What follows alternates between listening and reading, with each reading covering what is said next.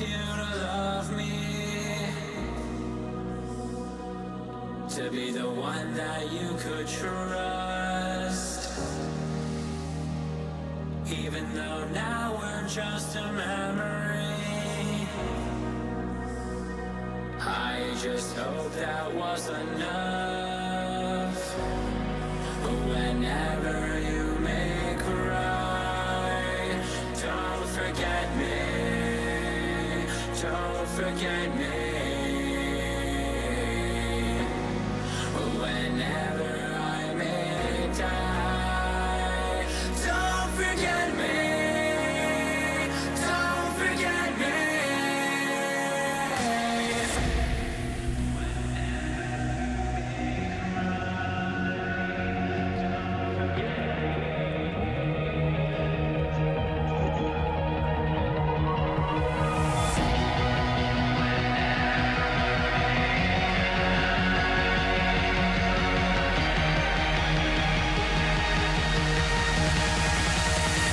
me. Don't forget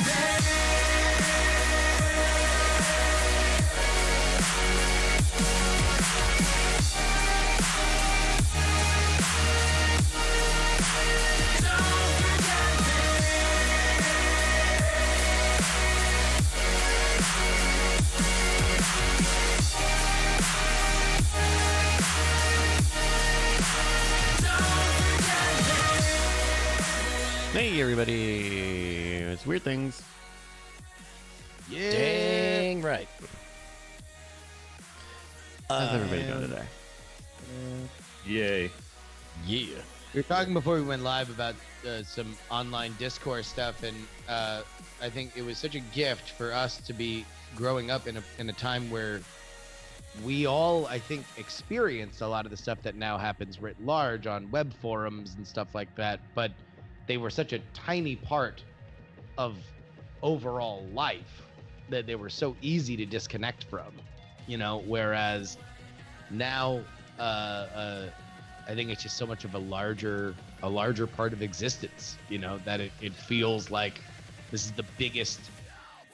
We are closer than ever for everybody to feel like now is the time that I need to stand on the right side of history.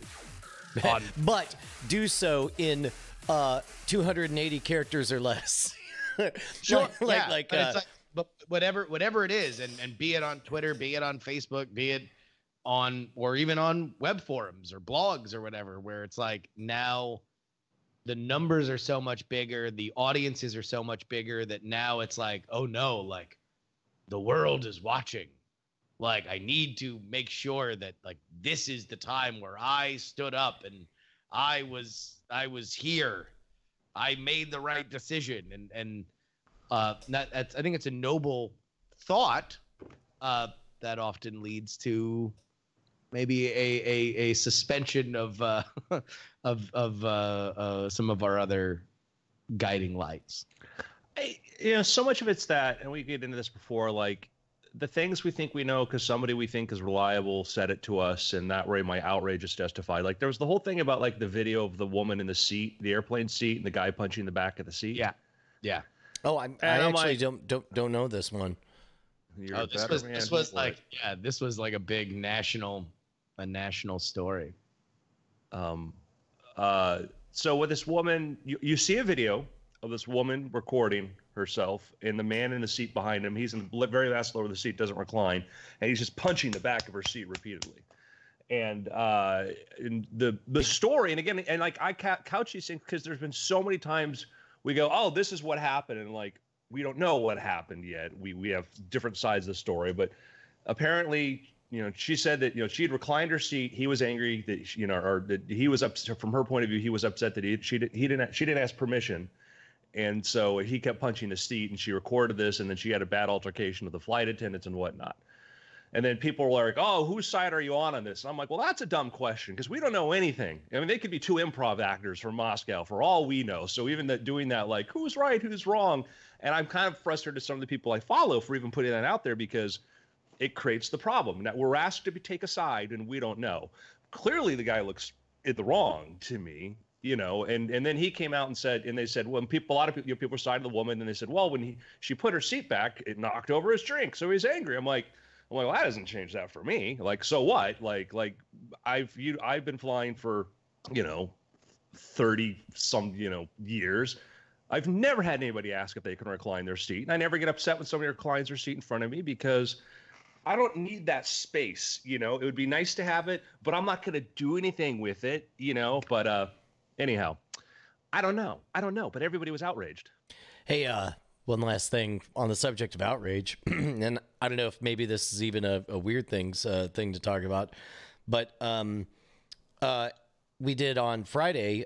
You know, we have a hacker friend of ours that has a, you know, it's a fairly popular thing among hackers to have a reprogrammable RFID chip in your hand so that you can use it for various purposes. What do you suppose the comments look like, Andrew, to the response to that video? All pro, which is great. There is a fair bit of like, oh wow, this is cool. I could see the functional uses to having a rewritable scratch pad, digital scratch pad on my body. And he had the power to give life unto the image of the beast, that the image of the beast should both speak. That's the first one. How dumb can people be? That was 48 minutes ago. Well, it's fitting that the Mono-Rogue would try to swindle us into the benefit of hackable RFID chips. Roll eyes. That was 49 minutes ago. Just looking at all the thumbs up. Lots of people willing to loose their soul. The Bible warning written over 2,000 years ago. That was 52 minutes ago. 56 minutes ago. You see the Bible section on 5G. It's really, really harsh on that too. Wait, on what? 5G, you know. Oh, the wireless standard. Got it. I was like, is that a forum? I don't know what that is. No. Yeah, man. Hundreds and probably going to end up being thousands of deleted comments off of the channel. Did you now get, you know your audience up in a Bible forum or something? Because I do know that is a thing, like that RFID chips are something that a certain religious crowd has reacted very strongly to. But I wonder if this is the modern crowd or something else. I think it's the majority of our crowd. If I were to guess, we attract a younger demographic. My guess is an awful lot of young people say the things that their parents say, and they see the stimulus and it elicits the response. And, maybe, YouTube forum comments, probably not the best place to, dissect the history of how that particular book was written and how, how do you explain the Council of Nicaea to anyone who's willing to listen in the YouTube forums? YouTube forums are like the mosh pit of the internet. You can watch what's going on there from afar, but if you get too close to the stage, you're like, oh, geez, what's going on here? Like, what are these angry guys? A lot of these angry guys are just working out their aggression here. Yeah.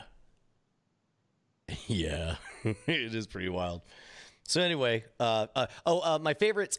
Here's the other thing is it's not just people, fundamentalist Christians. It's also, you get the tinfoil hat conspiracy folks who are convinced that it's like, way to get the government to track you. And I'm like, oh, did you not even watch the episode where we explained how the range on these are garbage and how if you're going to be worried about your face and your phone on you at all times.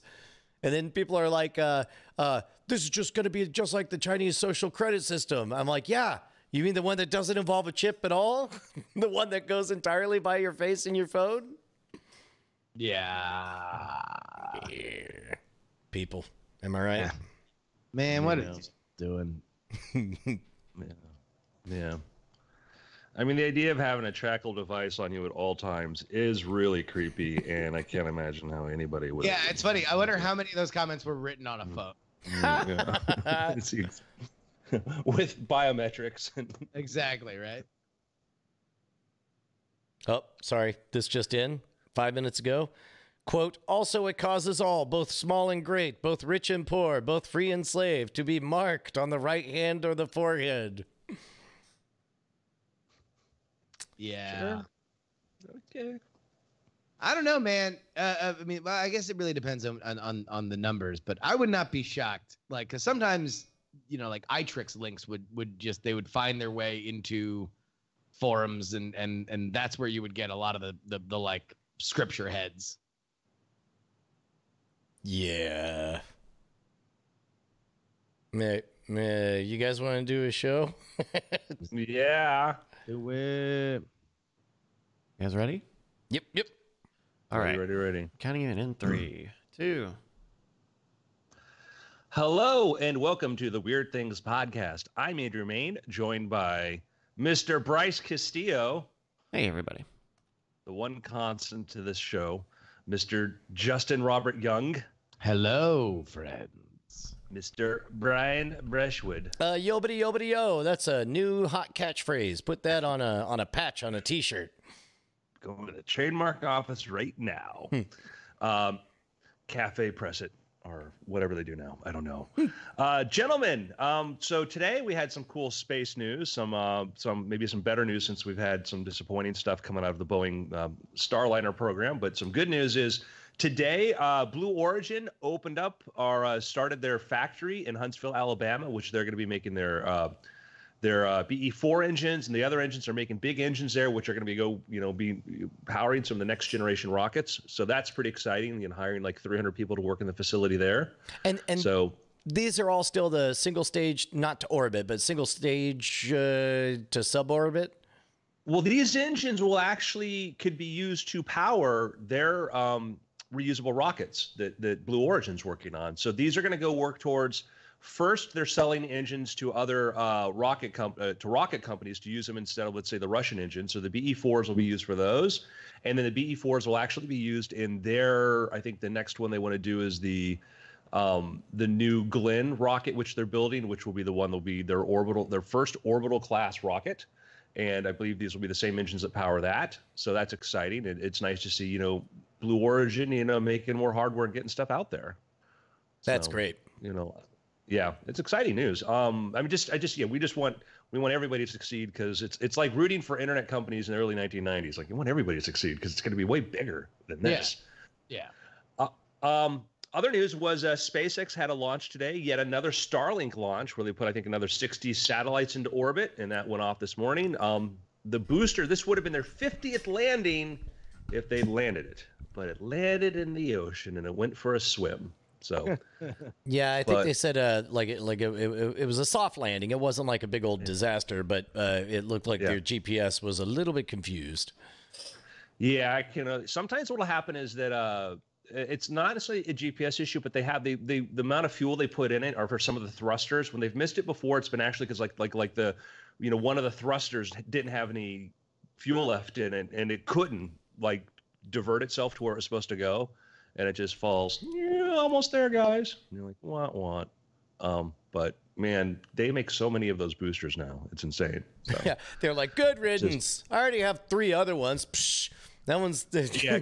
So what if it was Exact- mint in box? yeah. Yeah. So What is the target for the first generation of Starlink satellites? Like 3,000, 4,000 units? I think that's the number. So this takes us to 300. And I believe, depending on where you were, one of these days I want to get up like at crazy in the morning and actually try to catch, that array of all of them just as they deploy. It ends up looking like a bizarre ass, moon brightness line of dots in the sky. Yeah, and that's what one of the things that had astronomers concerned is they would go see when the satellites first deploy, they're all close together, as you explained in that little train, and it's very easy to see. And then they go further out and they deploy, and they're harder to see. But when they first launch, they're very visible, and that's one of the reasons why they're frustrating is because SpaceX is saying like, oh, well, eventually they're going to be harder to see. But people go, no, I see it, and it's like, well, they're still in that process. And Musk has said that each generation of satellite, the albedo is going to decrease to the point that they don't want the astronomy community hating them, so they're doing what they can do to figure out how to make them less prominent. But SpaceX now has more satellites in the sky than any other entity in the world, including like foreign governments or U.S. government. And you know, you can't imagine that they will be in that position forever, right? Like, you know, since they are literally just the conduit to get to space, you would imagine that you know, maybe they always will, but maybe there will be other reasons that people are putting up these satellites. Yeah. The you know, it used to be Elon Musk's talking point to girls was, do you ever think about electric cars? And now it's going to be, do you know how many satellites I have? So how it works. And this was some really cool news that came out last week. It was surprising. Remember how NASA, we talked about how they had let go of William Gerstenmaier? He'd been head of manned spaceflight operations for NASA for years, right? Was sort of a legend of running the human exploration part. And NASA, there had been, I guess, you know, between him and Bolden, there was some sort of disagreement on, you know, as far as like, hey, you know, what the pay should be, how NASA should be. And so they let him go. And that was sort of a big controversial sort of deal that you know, he was let go. But he just got hired. And he was a guy that was going to get hired by, you know, it wasn't hard to imagine somebody wanting to hire him. Do you guys know who hired him? I do, because somebody texted me about it. But yeah, no, he is now at SpaceX, which certainly bolsters their push to have manned craft, right? Like this is maybe the most important hire to bridge the gap between, this is a startup that is great at creating rockets, and this is literally the person that if you were to write down a blue sky dream to bring somebody on to you know, have SpaceX transition to manned flight, he's the guy. Yeah, and let me just clarify. I meant to say Bridenstine. Bridenstine, him were the ones that difference. And Bolden was the previous NASA administrator, for those of you keeping count. Sorry, Brian. Go ahead. I am so sorry. Remind me, what was the controversy about him being let go? Well, he had been an institution forever, and so for pushing him out of NASA was, you know, considered, was, people were shocked and surprised by this. And the inside was that he had his pace at which he wanted to work at, and that there, and we don't really know the full reasons why, but the idea was that basically Bridenstine was, you know, trying to make a very nimble, fast-moving NASA, and they may have butted heads or whatever, and, you know, and Gerstenmaier had a ton of power in there, and so, you know, sometimes that can be hard when you want to change things, when people are going to defer to, like, well, I'm going to defer to this other guy, even though he's your subordinate. Don't know the real reasons, but we knew it was, he had been an institution there as you know, having been involved there for years, but, and well loved, like that, you know, you got you know, the head of the Russian space agency has dealt with him for years, and, you know, was excited to see he's got a new, you know, where he's ended up now and whatnot. So, I think sounds like a great move on SpaceX, because because carrying people, it's different than Facebook satellites that blow up and it becomes punchlines, you know? And so I think from the surface, it sounds like it's a great idea.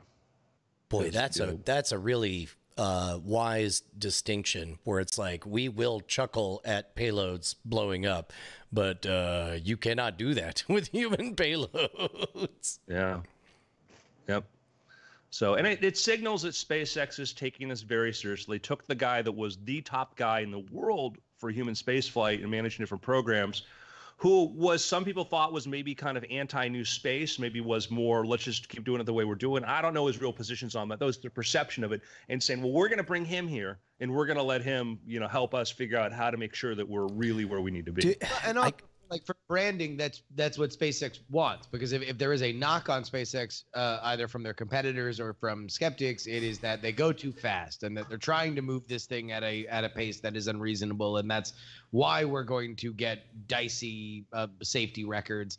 And if this guy was the slow it down partner voice in the room at NASA, then that seems to be a, you know, filling in at least a public relations issue. It seems like kind of a perfect hire. That really does sort of pose the question, though, of just like, how, if he was not happy at NASA and wanted NASA to slow down, and NASA said, get out of here, Slowy McSlowerson, like, how's that going to be a fit at SpaceX? But hopefully they got him plugged into the right role where, you know, everybody will be happy. Yeah. Yep. completely agree. So, all right, you guys ready for a mystery? Oh, Indeed. hot damn. All right, first I need you guys to put on your paleontologist detective hats. Mine's just one of those explorer's hats, only with brass goggles and 3 extra lenses that I can swap out at any time. Brian, you're gonna need those lenses. It was a great choice. Good. What about you, Justin? What equipment do you got? I've got my fedora. Of course, the international sign of a paleontologist detective, milady. What about your henchman, Bryce? Oh, I've got on my Thinking invisible cap. sombrero. Bryce has a trench coat with pockets filled with all sorts of stuff you guys might need, right? Yeah. Sure. That's right. Yeah. We call him the Tuna old sandwich. walking utility belt. Yeah, Oh, whoa, tuna you just pulled sandwich out right a there. utility belt. That's very useful. Yeah, my utility belt has utility belt Everything else pocket. just flatters to the ground. Gentlemen, we're going to step inside a cave here. I've got a mystery for you here. Possibly a new species. I'm calling it Spider Dino. Oh, okay. Spider Dino. Yeah, Spider. It's my name. I'm not a official paleontologist. I but I mean- tell you, I've watched enough Discovery Channel. I know what's going on. Look, I mean, who am I to criticize your marketing? But this does sound like a place where they serve flies to hungry spiders at the Spider Dino. A spider diner. Yeah. So you're saying the neon sign out front was a bit much? Welcome to the Spider Dino. Hi, I'm Flo. What can I help you with? The doo-wop, I think, is what's maybe misleading people. I'm very hungry for a melt bow. Well, follow me into the cave. Follow me into the cave. Got it. We're following you into the cave. All right, we're in the cave. We're in the cave. We're in the cave. Everybody here? Here. Yes. Yes. How come I'm in there with that echo?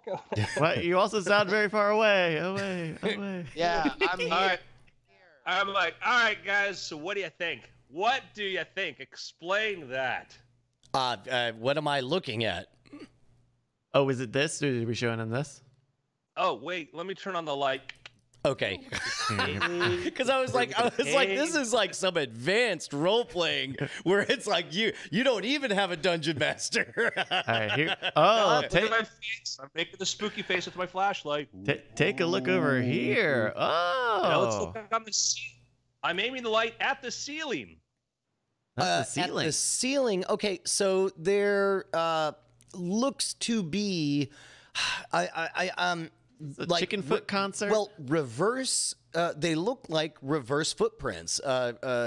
Footprints extruded outward from the surface. Oh yeah. But they look Yeah, like those. something's trying to claw out of Mhm. a cocoon of some sort, like to give you a visual representation of what it appears to be. That there's some kind of 3-toed creature that the feet are kind of sticking out. I mean, to be honest, imagine a chicken walks across soft clay, and then you pour in plaster, and then you peel all of that off, and you have these A negative. positives is what these would be, because the negative would be the foot impressions in there. So you got like it looks like a stone positive of chicken footprints. But you're saying that's when you say. But we're looking the up roof, right now? Our neck it's is straight trained? above us. Straight above us.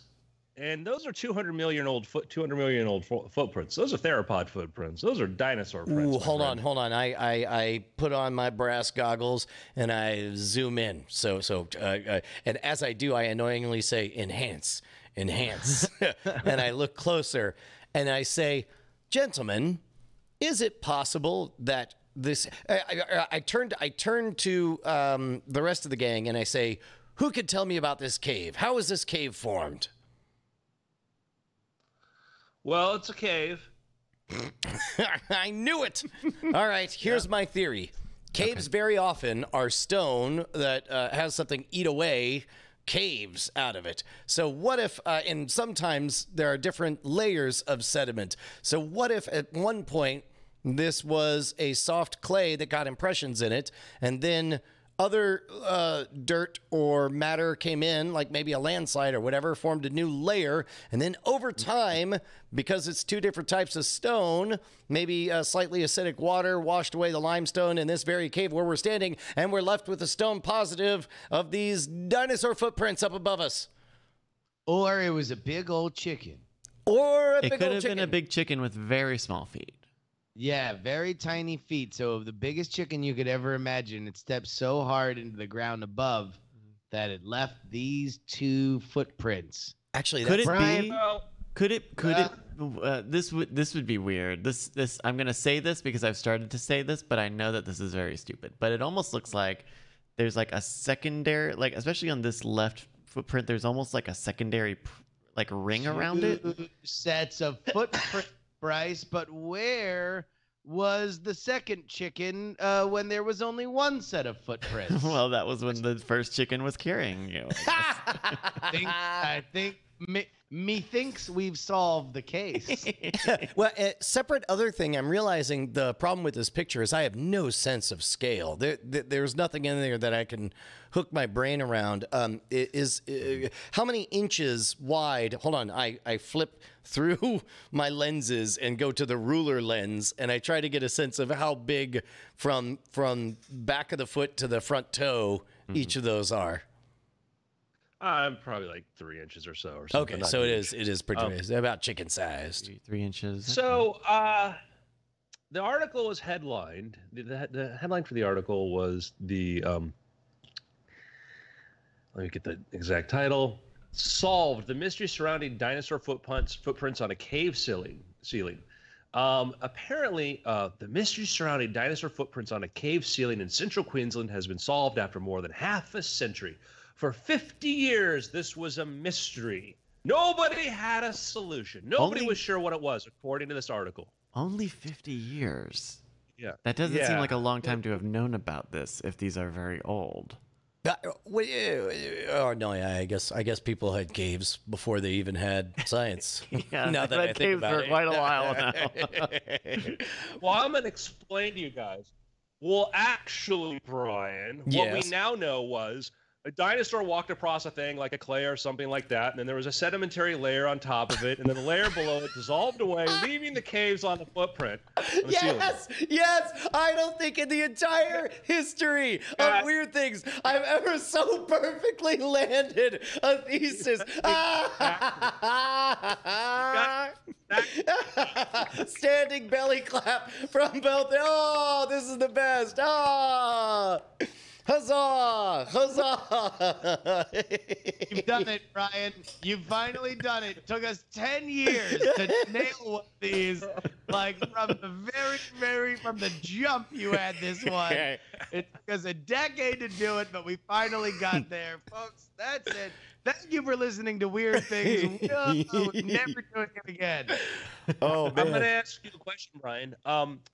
Did your experience in skepticism and stuff and seeing how people would look at reversed images like craters and think they're like knowing when you see the thing it could be invert, you know invert, you know what it really was my experience in magic making prosthetics because for the skewer through your tongue trick I had to take an alginate impression of a tongue and then create a stone positive, and then from that you make a silicone mold, and then in that you put gelatin or whatever, and that is going back 15 oh geez, I'm old, 20 years, and then again we've covered it a few times in various stuff on like Modern Rogue.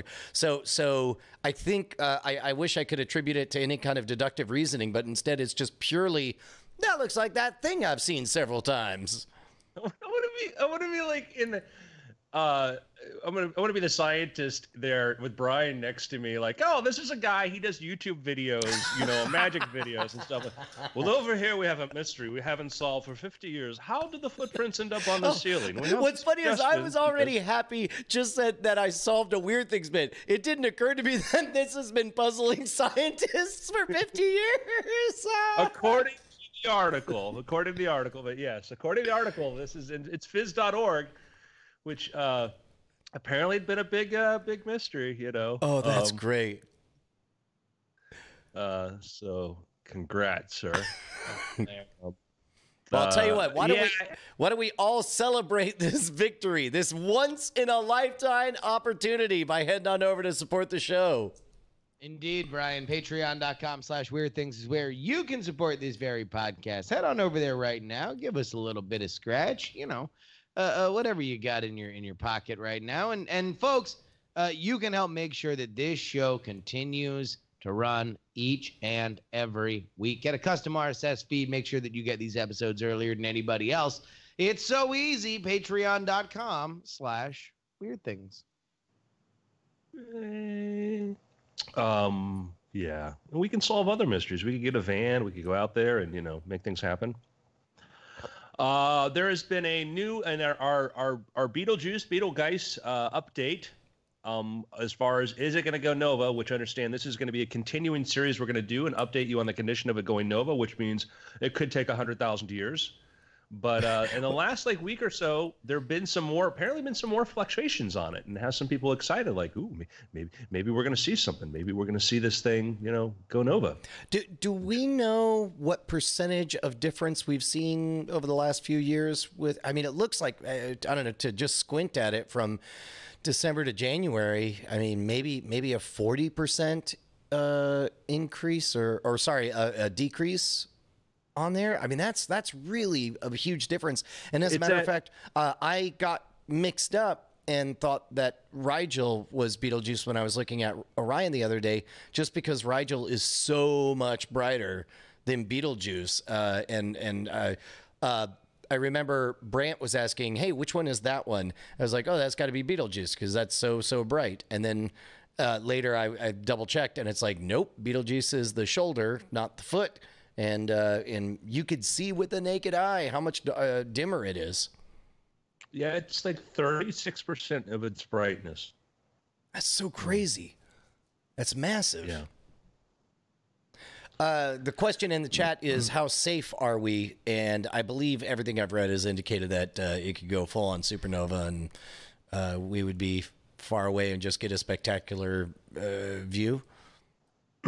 Technically, we will be safer because there will be more light at night to drive by.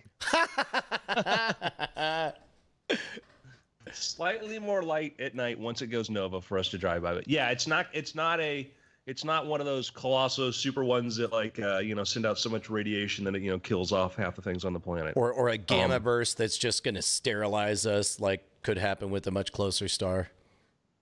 Yeah, so it'll be a lot more brightness in the sky, and apparently if it goes, then we'll have a little more light at night. Which I think we could all use a little more light in our lives. Thank you, Beetlegeist. Once it goes. When it goes, I believe in it. Go supernova. Live your dream.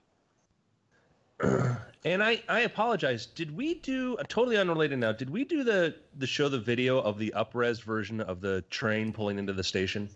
No.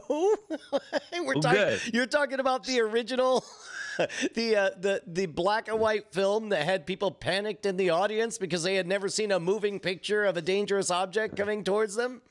Well, remember that the promoter said had people panicked in the audience. There were no actual accounts of anybody really panicked, but so there was the first public movie was, as Brian points out, was the train pulling into the station, right? Because it was neat, you're watching a motion picture of this thing happening, and people had lantern shows and there was a lot of stuff prior to that, of watching projected images and stuff and moving projected images using different techniques. But this classic film, somebody went in and took an AI algorithm that was designed, trained on tons and tons of up-res versions of images, and they made a up-res, a 4K version of this. All right, pause this before you show any more. All I can picture is smash cut to the Polar Express. That's what I want to believe is what's going to happen.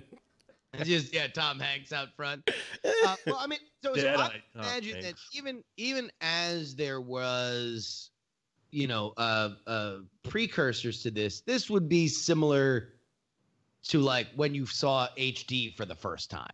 Mm-hmm. When oh God, that's a totally different experience. I now can experience media in a totally different way. This was obviously I mean, it's still famous for a reason, but if you've never seen it, it normally, I mean, it's this grainy, old ass film thing. So here we go. This is the first time I've seen it in actual 4K.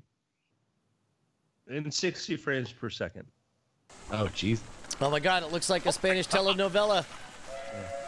Oh my God, it really does. Yeah. It is astonishingly real and much smoother than I would have expected. I mean, it's not. The 60 frames per second is more noticeable, I think, than the higher resolution. Well, you got to go watch the original one, though. Sure. Yeah, no, the higher resolution is insane. I mean, just in the reflections alone, it is so noticeably different, and the faces, really, it's like the only thing that you can see that shows that this is archived and not something that you would shoot now, that it's not like a Westworld thing, is the fact that it still has these stops and starts that are more noticeable in 60 frames than it would be. Well, I think that's an artifact of how we're watching it, because when I watched it, so yeah, pull up the original version, or they're showing a comparison. So the source versus the right hand is, or it's hard to compare. If you pull the up right the hand original looks like it's maybe 12 frames per second or so, fairly herky jerky. Maybe 15. Yeah. But even then, I didn't realize that the source material was of even that quality. I thought it would have been much worse. So look at and I don't, I'm trying to remember which, because I think they used a different version of this. So we're looking at the original version, because that was a restored clip we looked on that source one. This is the original version right now. Yeah, that's where that came. It we're watching.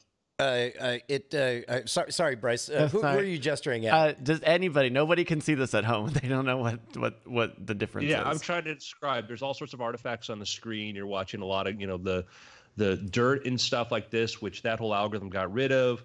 It's a very shaky frame because the way the film popped around the inside the sprockets, and it's a very big difference. Now, there is a up-resed or upscaled colorized version out there too. See if you can find it, Bryce. Yeah, the big thing, I almost want to say that the motions, the swaying, the way they're walking and all that stuff doesn't look, having just watched that upscaled 4K 60 frames per second version, none of the people look like they're moving anything different or any differently. I would say that the bulk of the transformative effect is that same just that same effect with any kind of frames per second. We're just 28 or 24 frames per second, or what looks like 12 here. Just seems more dreamier and stranger. It's interesting. I'm actually a little bit kind of less impressed now that I see how good the original was. Well, I'll tell you what, I'm blown away. I mean, there are things that I've seen that before. I never noticed that the train was that shiny. And I didn't realize it until I watched this upscale version that, like, now it is so clear that what you are seeing is a reflection. Before, I just probably wrote it off as, like, artifacting. But just the makeout of the people and the specifics on the train itself. I mean, again, this just looks like something that you would see as the intro to Westworld. Let me send Bryce. I'm going to send you the 4K color version. That was just so they did both 4K and color. And then get ready for 4K colorized 3D. Also, we replaced everything with computer renderings. Also, the train's now a hoverboard. Get ready. Oh, that's interesting. It's very, very desaturated on the colorized version. Is I just found this. I don't know if this is the one. That's not it. There are a couple of colorized versions. Yeah. No, this is the 4K one that was converted. That may be one of the versions. Yeah, because what's happened is they keep improving these algorithms, and one of the ways they train them is they'll take a couple shots from different scenes and hand color it, and then go tell the algorithm this is what it's supposed to look like. And so it's colorizing algorithms are getting better, and it's the more data they train with, the better and better they get. And but just the up-resing and whatnot, I thought was just phenomenal in what it does with, with bad footage, with all sorts of artifacts. That was a big thing there. So, oh yeah, here's one with the colors that pop a lot more. Still doesn't. Well, oh man, no. Now it's really fairly remarkable. You get this, but again, since it's colorized, we know this is all after the fact, and people sort of making best guesses about what colors different things were. Some of these are algorithmic, where it's not a guess. It's the system trying to guess, and you see flashes of stuff there where it gets a little bit like the computer doesn't know what to do with it. But, it's still, like I said, these things are only going to get better. Yeah, no, that's remarkable. What do you think in terms of?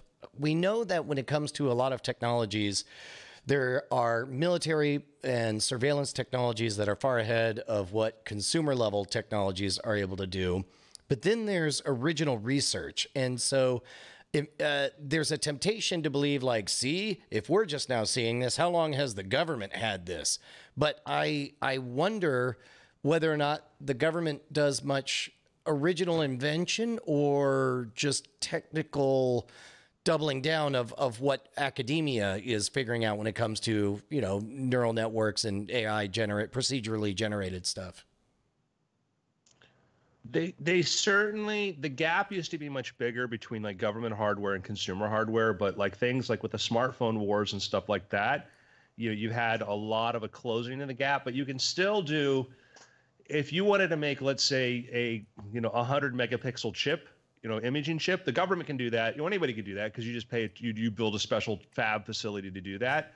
And things like that are still happening. And as far as neural networks and things like this is, we don't know how many people work for indirectly, but work on government funded projects and black books projects. The budgets for those things are huge, just phenomenally huge.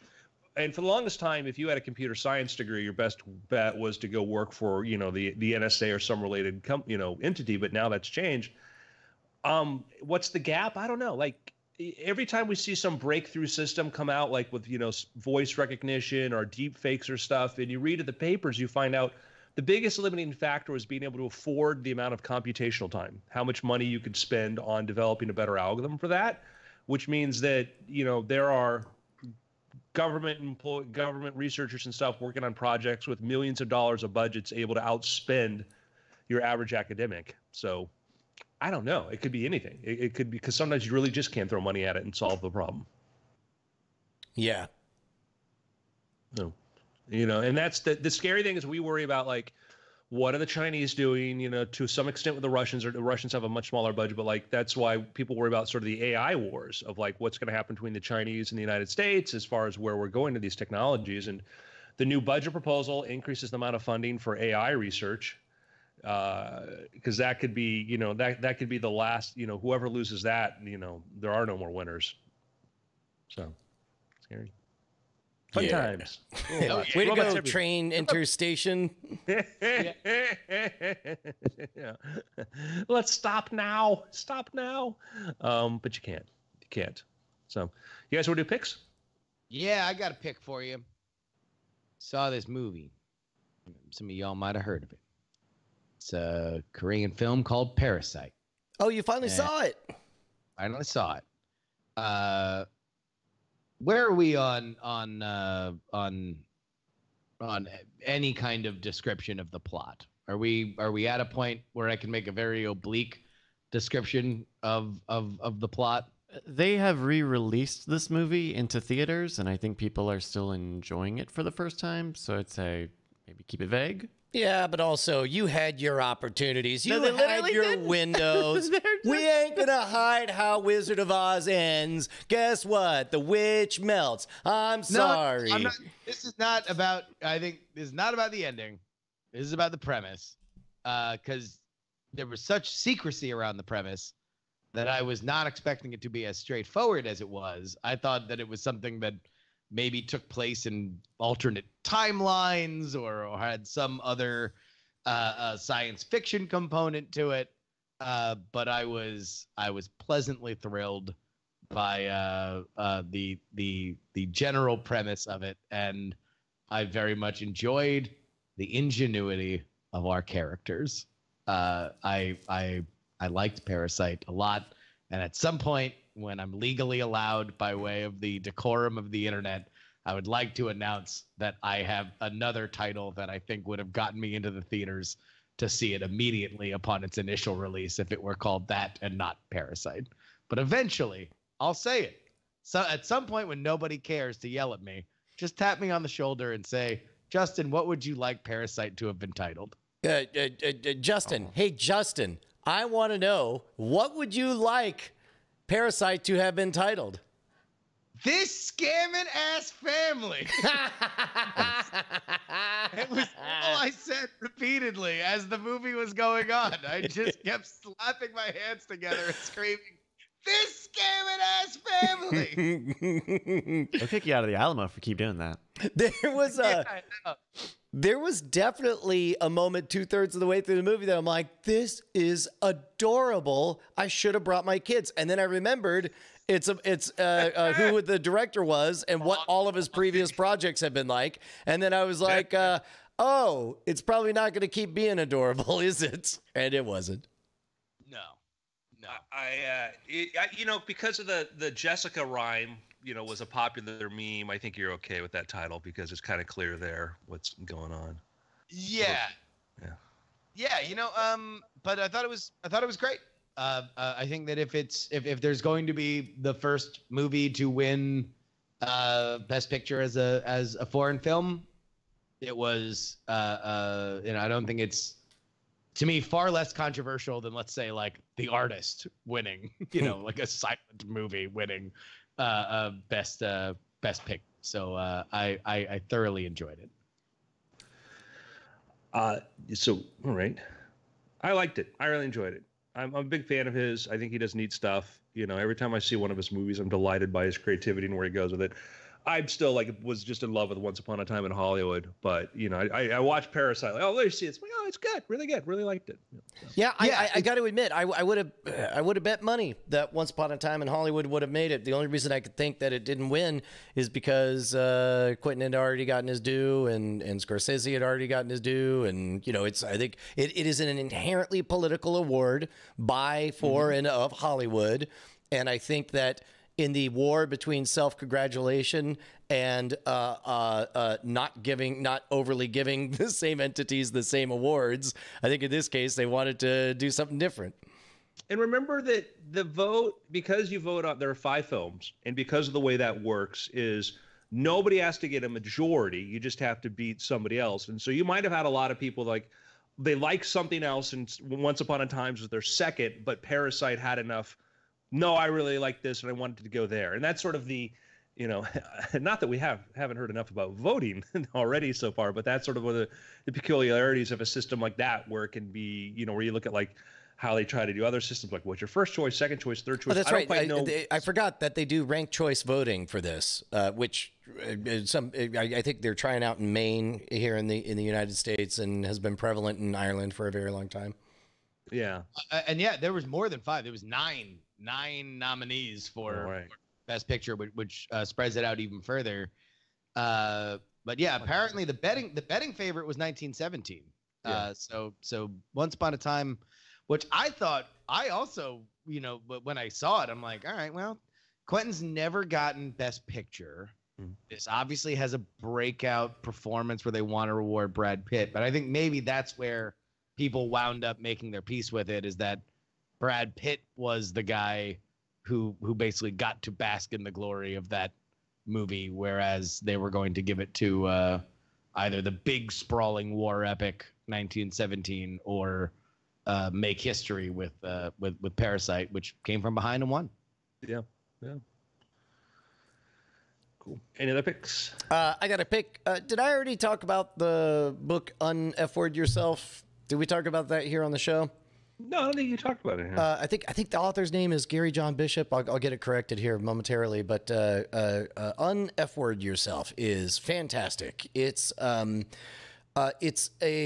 explanation of just how important so-called self-talk is. The little, Gary John Bishop is the guy's name. And if you're able to play just a snippet of his voice, he's got this great Scottish accent. When I first listened to it, I was like, who is this reader? And then I realized it's the author. And as he gets more passionate, it gets better and better. Here, take a listen to how he sounds. On the quality of your life.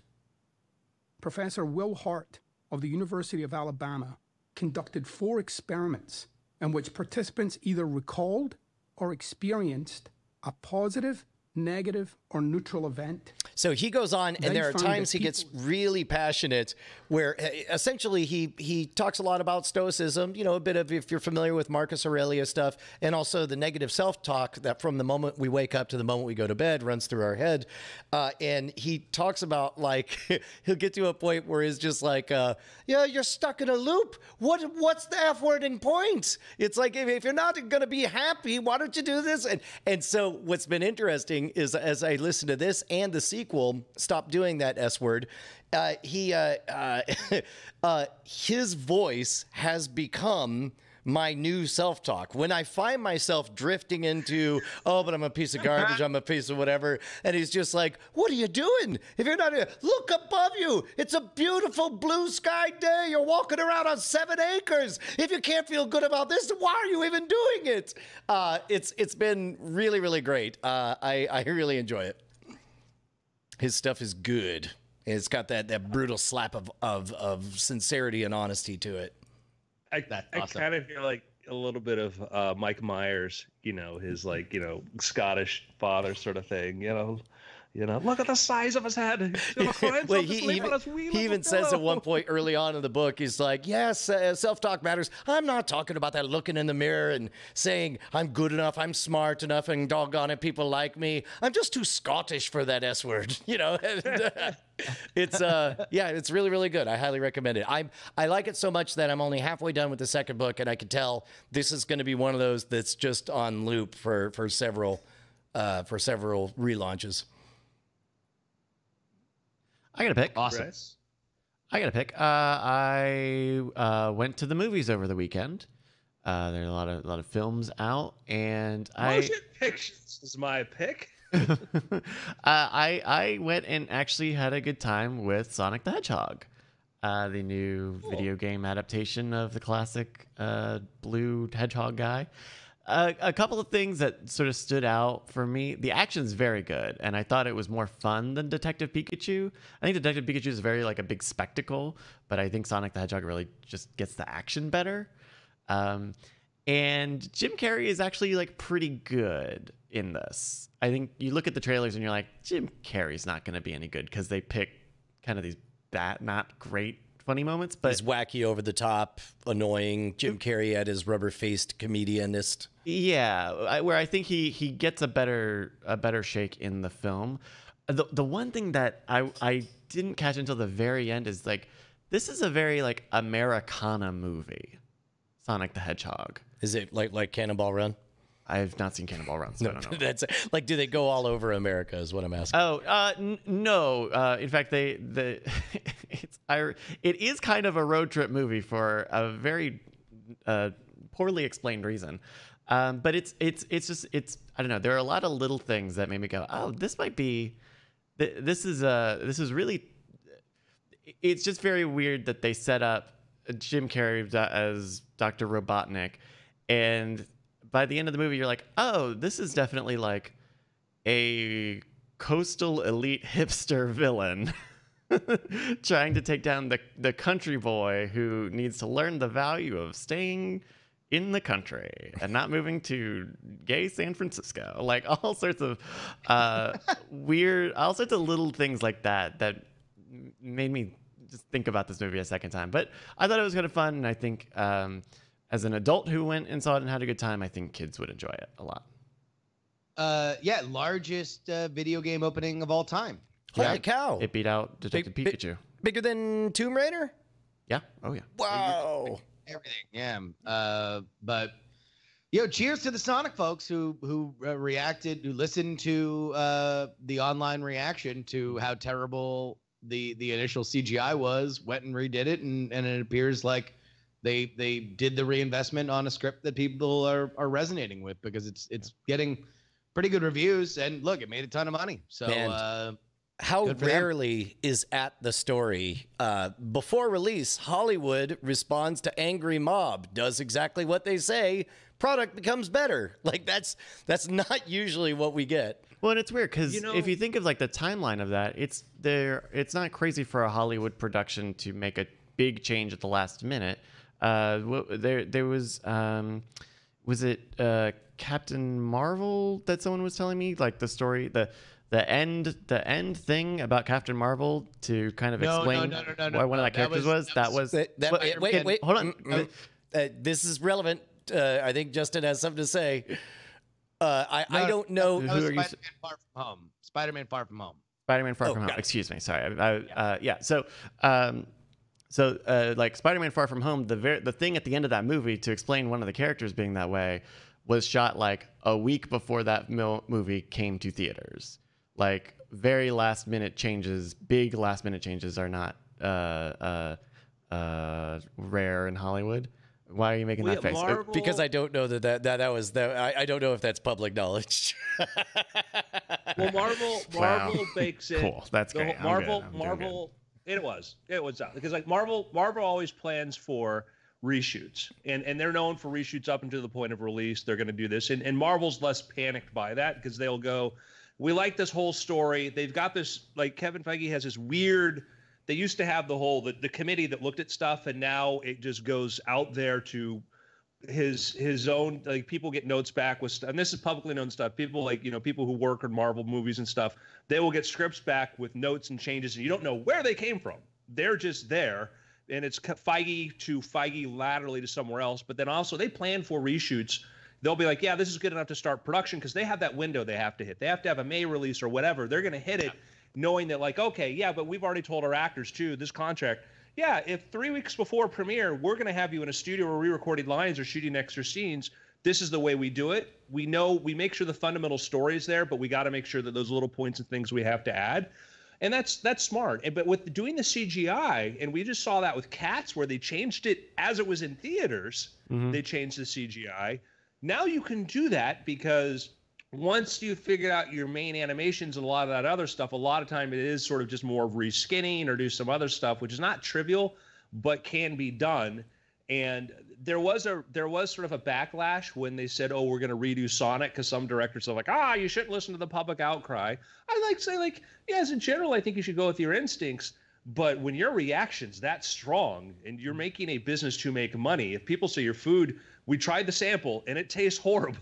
Yeah. And it, like, Sonic's character design in the movie is good. Like I just try to imagine scenes of that movie with the old design where he looks like a little kid in a costume and he's got the weird eyes and teeth. Yeah. And that would really be bad. I'm glad that they changed it. I know, like, last minute and all of the company that did the production on the CG on shut down after like X, Y, and Z, but I think it was a good call for the movie. What we don't know too is sometimes there were fights behind the scenes where, let's say, the director said, I wasn't happy, I want you to change this, and the producer's like, no, we already spent this much money on it, we're not going to do it. And they're like, no, we need to do this, or vice versa. There are fights between them, like, no, we're going to go this way. And then they get the trailer, and then all of a sudden somebody says, look, I just won the argument, we're going to do the way I asked. Yeah. And Now all of a sudden there's ammunition. Yeah. That now all of a sudden everybody agrees. Oh my God! Of course we should redo this. I don't know why. The beat counters. Fox. Nobody wants a Deadpool movie. Nobody's going to see a Deadpool movie. Deadpool trailer. The fake the previs just leaked to the internet and it blew up the internet. Maybe people want to see a Deadpool movie. Who knew? My God. Jeez, Ryan, I'll tell you what, I'm so glad we were able to get in touch with you. We've been trying to call you for years on this Deadpool. You got to get this thing going. My pick is Ford versus Ferrari. Man, I'm so surprised to hear so much good buzz about that movie because I did not expect much out of it from again, the trailer.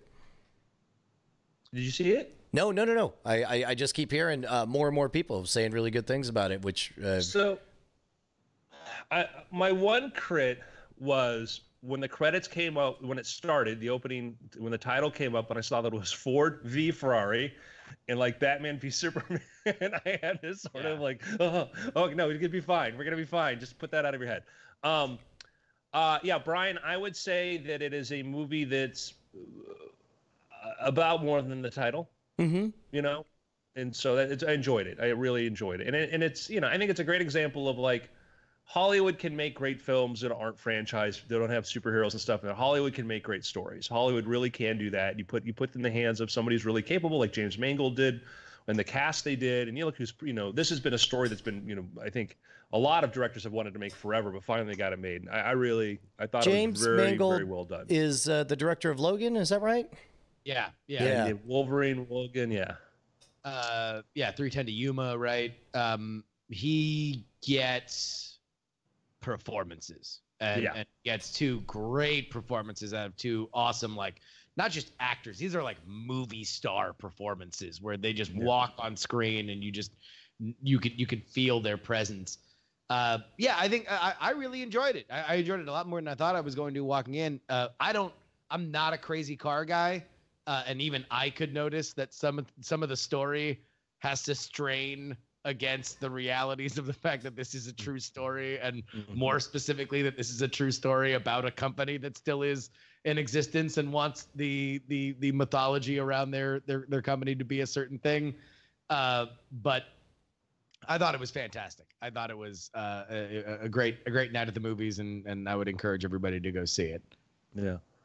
Yeah, Mangold's one of those directors that, like, I wasn't like a fan of like Wolverine. I'm like, is this? And then like, but then once he was able to do, you hear about the behind the scenes. Well, the studio wants this. This is a script they like. When he got a little more free, when he finally got the free reign for him and Hugh Jackman to go do Logan, to the story they wanted to do, and fought to do that, and got like a smaller budget to do that. It's amazing, and that's been, you know, another Fox picture, and it was just sort of, that's the thing I sometimes realize. Sometimes you'll see a movie and you're like, who do you blame? And often it's not the director. It's like they have to work with whatever they have. And he's a guy that seems to just, you know, shine. So there was a podcast, I'm pretty sure it was Freakonomics. It might have been a Radio Lab. Pretty sure it was Freakonomics, where they were talking about how Blumhouse pictures work and how they're famously very, very stingy for the most part on their speculative movies. And there was one scene where it was very clear to the director that the only way to get the visceral gut punch is to actually show the needle being stabbed into someone's eye, which means you have to get a life cast, which means you have to get a prosthetic, which, you know, it's a $30,000 shot. And they went back and forth, and Jason Blum was like, you can have this shot if you write the check. And eventually, in this case, the director had the means, ended up writing the check, and then the movie tanked. And so, but apparently the director was happy with that shot. But that push-pull is certainly the age-old. Ever since Train pulls into station, somebody was saying this should be 40K and 60 frames per second, and the producer was like, they can upscale it in post. It'll be fine. Well, just to touch that, but you know, kind of Blumhouse's secret sauce was that obviously everybody, a lot of people do super low budgets, but like the mentioned, like they had a director at the means, is they'll get directors who were in director jail, directors who like maybe they did a couple big movies with $100 million budgets and they didn't do well, but had been good directors before, and Blumhouse will come in and say, all right, you got a tiny budget, but I'll give you a freer reign to do what you want to do within that budget, because you know Hollywood's undervaluing your talent. And it's worked out wonderful for them. So. Gentlemen, it's been weird. All right. Okay. That's Weird Things, everybody. We'll do After Things in just a moment. Yeah. Here, I'll be right back. Actually, upon looking at the analytics, I think you were right, Andrew. Judging from the uptick, I wouldn't be surprised if some Christian forums is linking to this video. Like, that was Justin. Oh, Justin was right.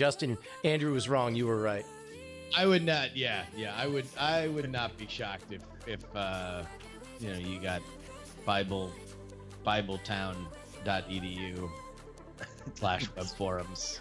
It's leaking to you. All right.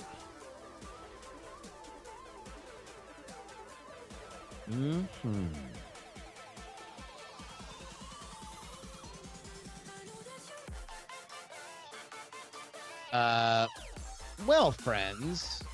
Aww. Glad to be back. I don't know if I'm gonna. Here, actually, let me check to see whether or not I'll be back here next week. I'm flying back from Vegas on Monday. Yeah, unless Bloomberg's people hire you to do social media.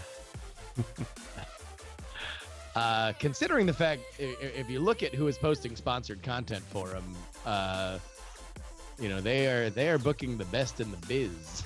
Yeah. Do you? I got a question. Well, I don't know. I'll be back by showtime next week. Sorry, Bryce. Go ahead. I have a question at risk of getting into another political conversation. So Bloomberg is obviously spending a lot of money and doing so to put his name out there. But do you think that that's going to do anything? Do you think that is a day late and a dollar short?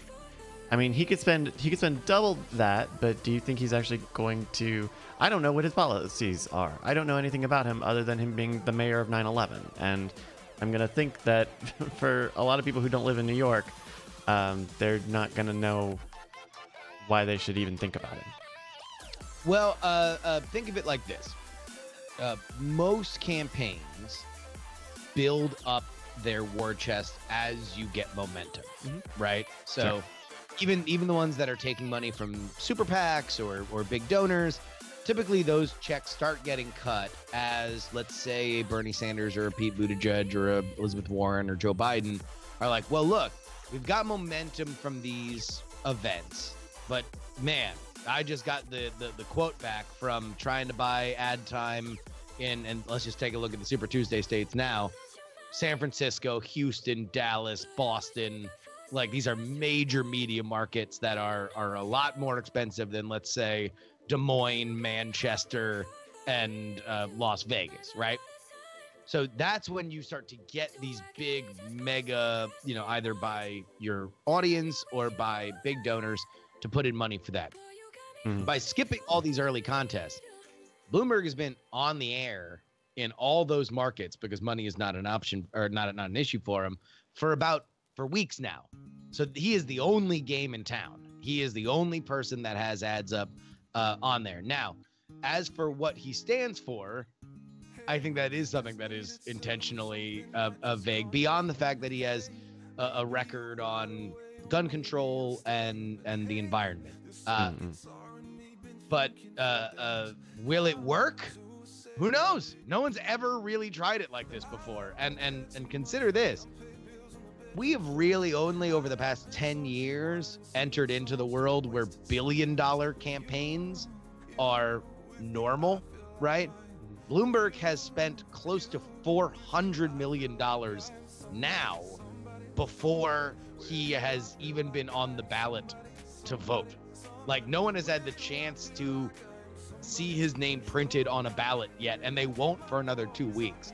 So the idea that he could spend, if he got the nomination, close to $2 billion on a campaign is very much in play, and we've never seen that kind of money before, so we don't know what it can do. I think it's interesting. Like, so far the messaging I've seen, it seems like he's sort of hired the best in the business, but they're kind of doing conventional work in a position like this, and I don't think they've really worked the way they can. But he's rich, he's smart, and if you're looking at a brokered convention, that really leads to, that just means he's got to pick up enough delegates, enough places, and by the time they make it to the convention, be in a position where, being, one of the richest men in the world. I mean, it's like, you talk about billionaires, this guy's worth like 50 billion, the amount of cash he has coming in every year. If it's spent smart, could have an impact. He's got $46 billion, and the conventional estimate that I've heard a few places is that on interest alone, or on investments and interest alone, he makes about $2 billion. So if he spends $2 billion, again, double what we have normally understood to be like a presidential campaign total cost. If he spends double that, It's effectively just him saying, "Oh well, I guess I'll just dip into my $46 billion Well- that I also have." And I guess back to my original question is like, is beyond the unlimited amount of money, like, is ads enough? Is ads enough? We don't know. I mean, a lot of it is going to be what happens coming out of South Carolina. By the time that Super Tuesday rolls around, he is running effectively on what is the most important thing to all Democratic voters of all stripes. Can he beat Donald Trump? That is effectively what he's running on. I'm willing to commit to do it, and I'm going to run on the most middle of the road platform possible. That's very damaging to somebody like a Pete Buttigieg or a Joe Biden, who are trying to run into that lane now. And it is certainly vexing for the Bernie Sanders supporters of the world, who now face yet another unconventional threat, now that they've actually, they seem to be in the pole position to win the nomination, at least the way that it has always been run in the past. Now there is yet another challenger on the horizon. But to your point, Bryce, we are all going to find out together whether or not this is a feasible plan, or if actually running in these contests that have thought to be of all importance actually matters on the level that we've assumed they do. Cool. Here, give me a second. I'm gonna get another water. You guys have any things you want to talk about on After Things? I mean, I got binders full of topics, binders and binders full. So Yeah. I don't know. I feel like it's a well-worn subject, though. I'm currently, oftentimes we just talk about whatever we're musing on, and I'm definitely musing on the push-pull of whether or not to just give up responding to comments full stop, especially when the comment section is nothing but there's just no dividends in there. I have an on-topic discussion to bring to this about maybe the new era we may be in. So Okay. we could totally talk about that. But I'm going to use the restroom. Sure. Cool. Yo, so what's the next big Super Bowl that you're covering? Vegas, baby. Nevada caucus this weekend. I'll be out there Thursday through Monday. And then after that, it's off to South Carolina for the South Carolina primary. Then back here 3 days later for Super Tuesday. And then after that to Florida for the primary. But You might have already answered this, but what is normally the it's all over deadline? Which state is more often than not, they're like, all right, we got this. Probably Super Tuesday, right? Yeah, although, usually we start to see some backs get broken. This is an unusually wide field. So we're still dealing with the effects of the fact that Iowa didn't kill anybody. Iowa normally kills somebody, and we're in a very weird position where, I went to Amy Klobuchar's event in Iowa thinking that was going to be the last Amy Klobuchar event, because if you're the senator from Minnesota, neighboring Iowa, and you come in 5th place, that's usually about time for you to go ahead and flip that sign to closed and start thinking about what happens afterward. Instead, we get everybody gets to escape Iowa with no judgment, at least in terms of that immediate news cycle of all the people on television saying that you sucked and you need to go away. And then Klobuchar comes back and gets 3rd in New Hampshire. So now all of a sudden she looks resurgent. And I think that there is, we're in a place where now more and more people are perpetuating this idea of a brokered convention, which, by the way, we haven't had in over 50 years and still remains intensely unlikely. But everybody keeps wanting to say it like it's this normal thing that happens every once in a while. Half a century. We have not had it. We do not have a current system built for it. Still possible, right? And I get it. It's a wide field.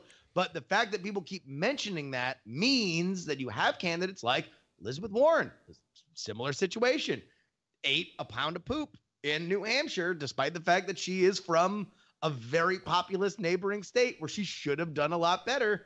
But now she's not going to drop out, at least until after Super Tuesday at the very earliest, because she's like, well, I can get some delegates. I'm still polling very well nationally. I'm still in the top 3 nationally. So I'll soak up delegates and maybe go try to fight at the convention, which if that's the case of what people are thinking, I don't know where that ends. All I'll say is this: the smartest or the most honorable thing that I've seen in politics was Andrew Yang getting behind a microphone and saying, I probably could have went on with a smaller crew, but I don't think it would be right for me to willfully ask for your money when I don't think that I can win. Mm-hmm. That is something that is very rare in politics. Where am I going to get my $1,000 now?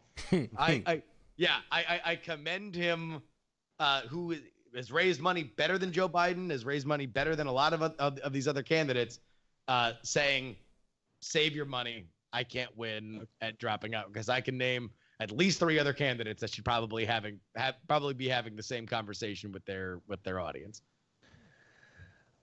Yeah, I hope there are some people who had pretty good, he had a pretty good relationship the way you listen to some of his talks, other than when he was talking about how the next wave of church shootings is going to come from, that clip. He seemed to be a straightforward and honest guy. There have been a few people like that who haven't had the bigger momentum, but maybe never 4 years from now, whatever. I think there's a good group of kind of next wave, politicians in there that I hope, can continue to stay involved and get support, So. Yeah. I just, sometimes the bell is tolling, and you can either put your fingers in your ears and pretend that it's not, or you can get out, endorse somebody, and just understand that it ain't your time of the dance. So just the important part is, who does Chappelle go to now? I think he goes to the kitchen so we can steal his children's lunch for school. Are you guys about ready to do after things? Anybody else need to take a break? No, I'm good. I'm good. Good. Anybody got any outs? Yes, as always, I will have to peace out at some point and go get Penny. 3:45 or? Yes, ish. Okay. All right. Let's start after things then. In 3, 2. Hello and welcome to After Things. I'm Andrew Main, joined by Brian Brushwood. Hello, beautiful people. Justin Robert Young. Well, hello, friends. And Mr. Bryce Castillo. Hey, everybody. That's me.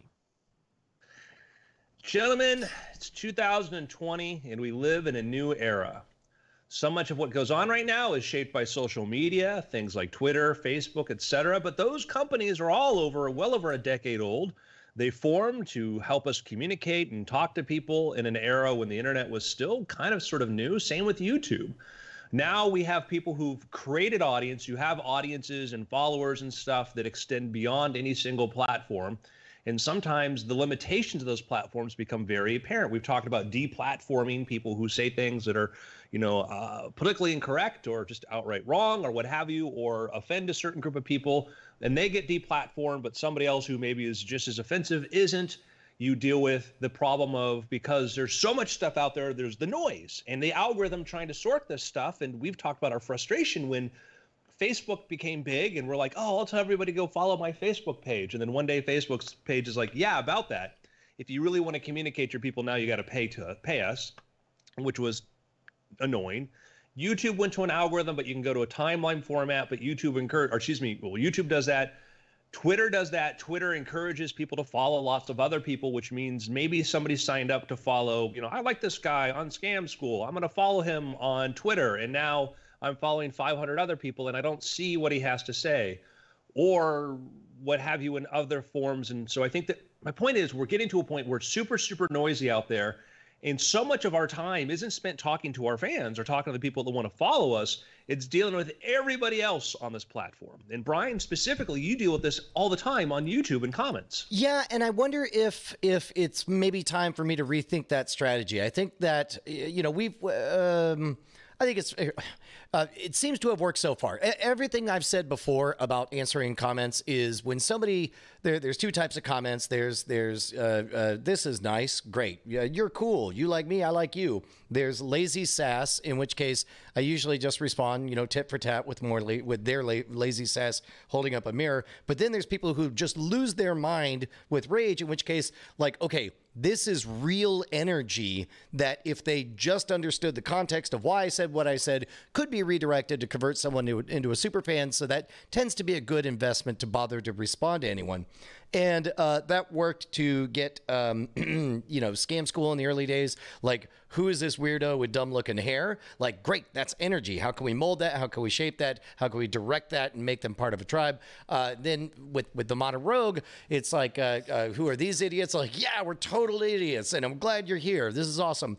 But now that we've passed the 1 million subscriber mark, I'm starting to notice different phenomenon. For example, on Friday, we did an episode on popular in hacking circles is getting an RFID chip subcutaneously inserted in your hand. It's basically, think of it as a scratch pad that I think it has like, 4 kilobits of data, maybe kilobytes, I don't know, that you can do everything from use your cell phone to program it to go to a web page to, update with your hotel key or whatever. But the point is, this is something that you totally control. It's like walking around with a legal pad in your hand. And there are practical benefits, especially for like Deviant Olaf was our guide through this, and he's a penetration tester.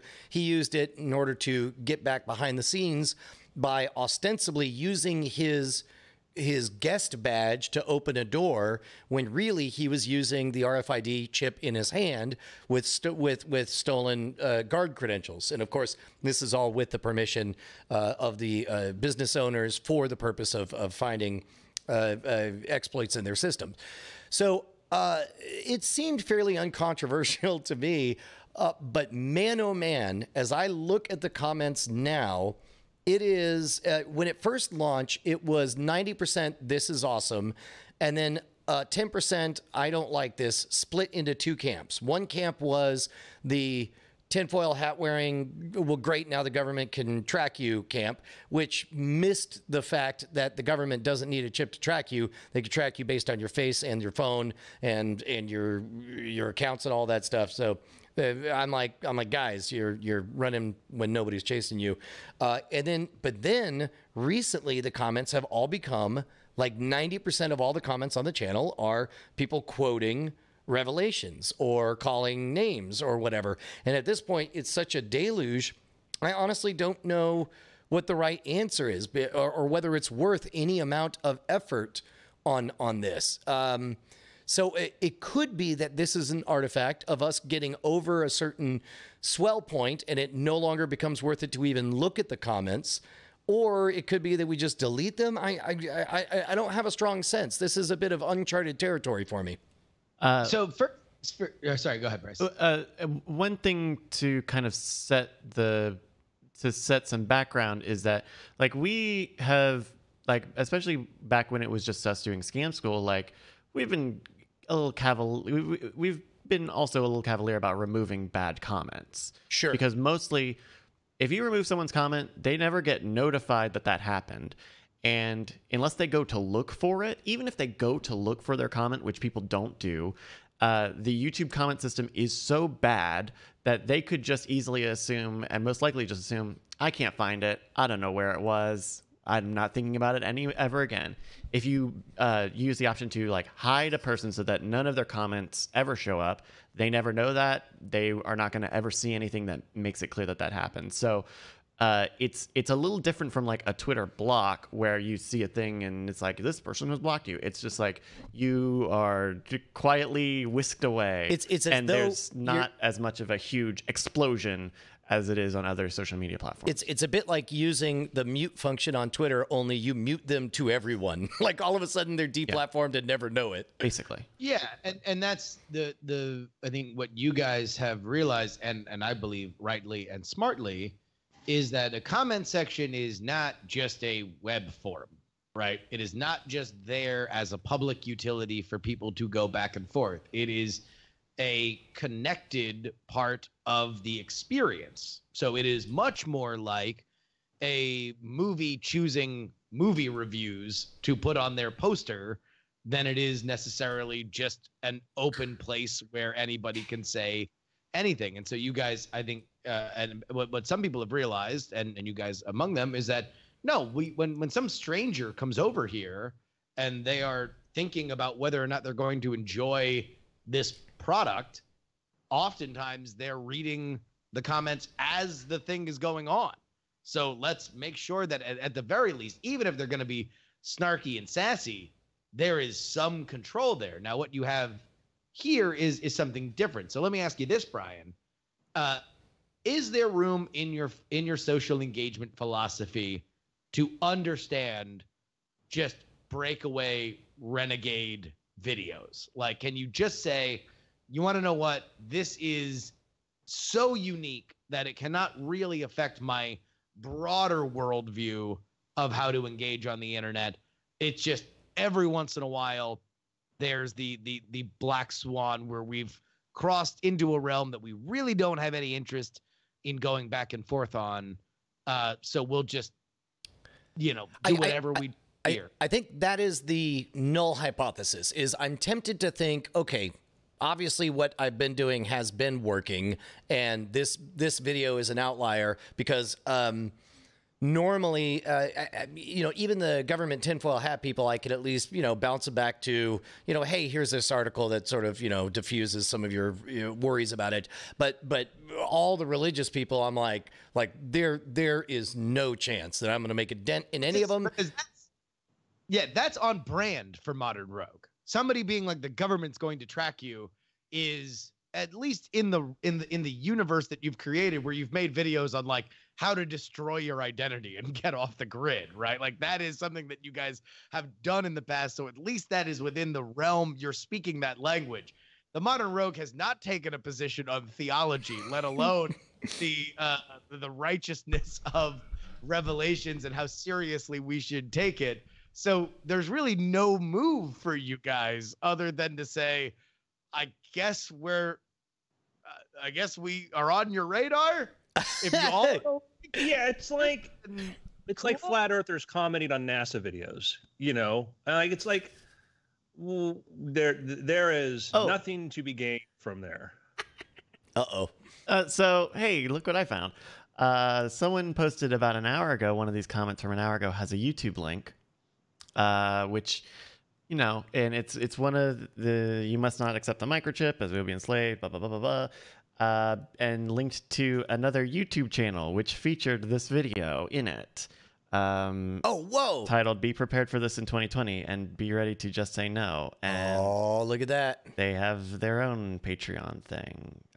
So this is definitely this is definitely a softly coordinated, directed So thing. that probably, how many views does that video have? 18,000.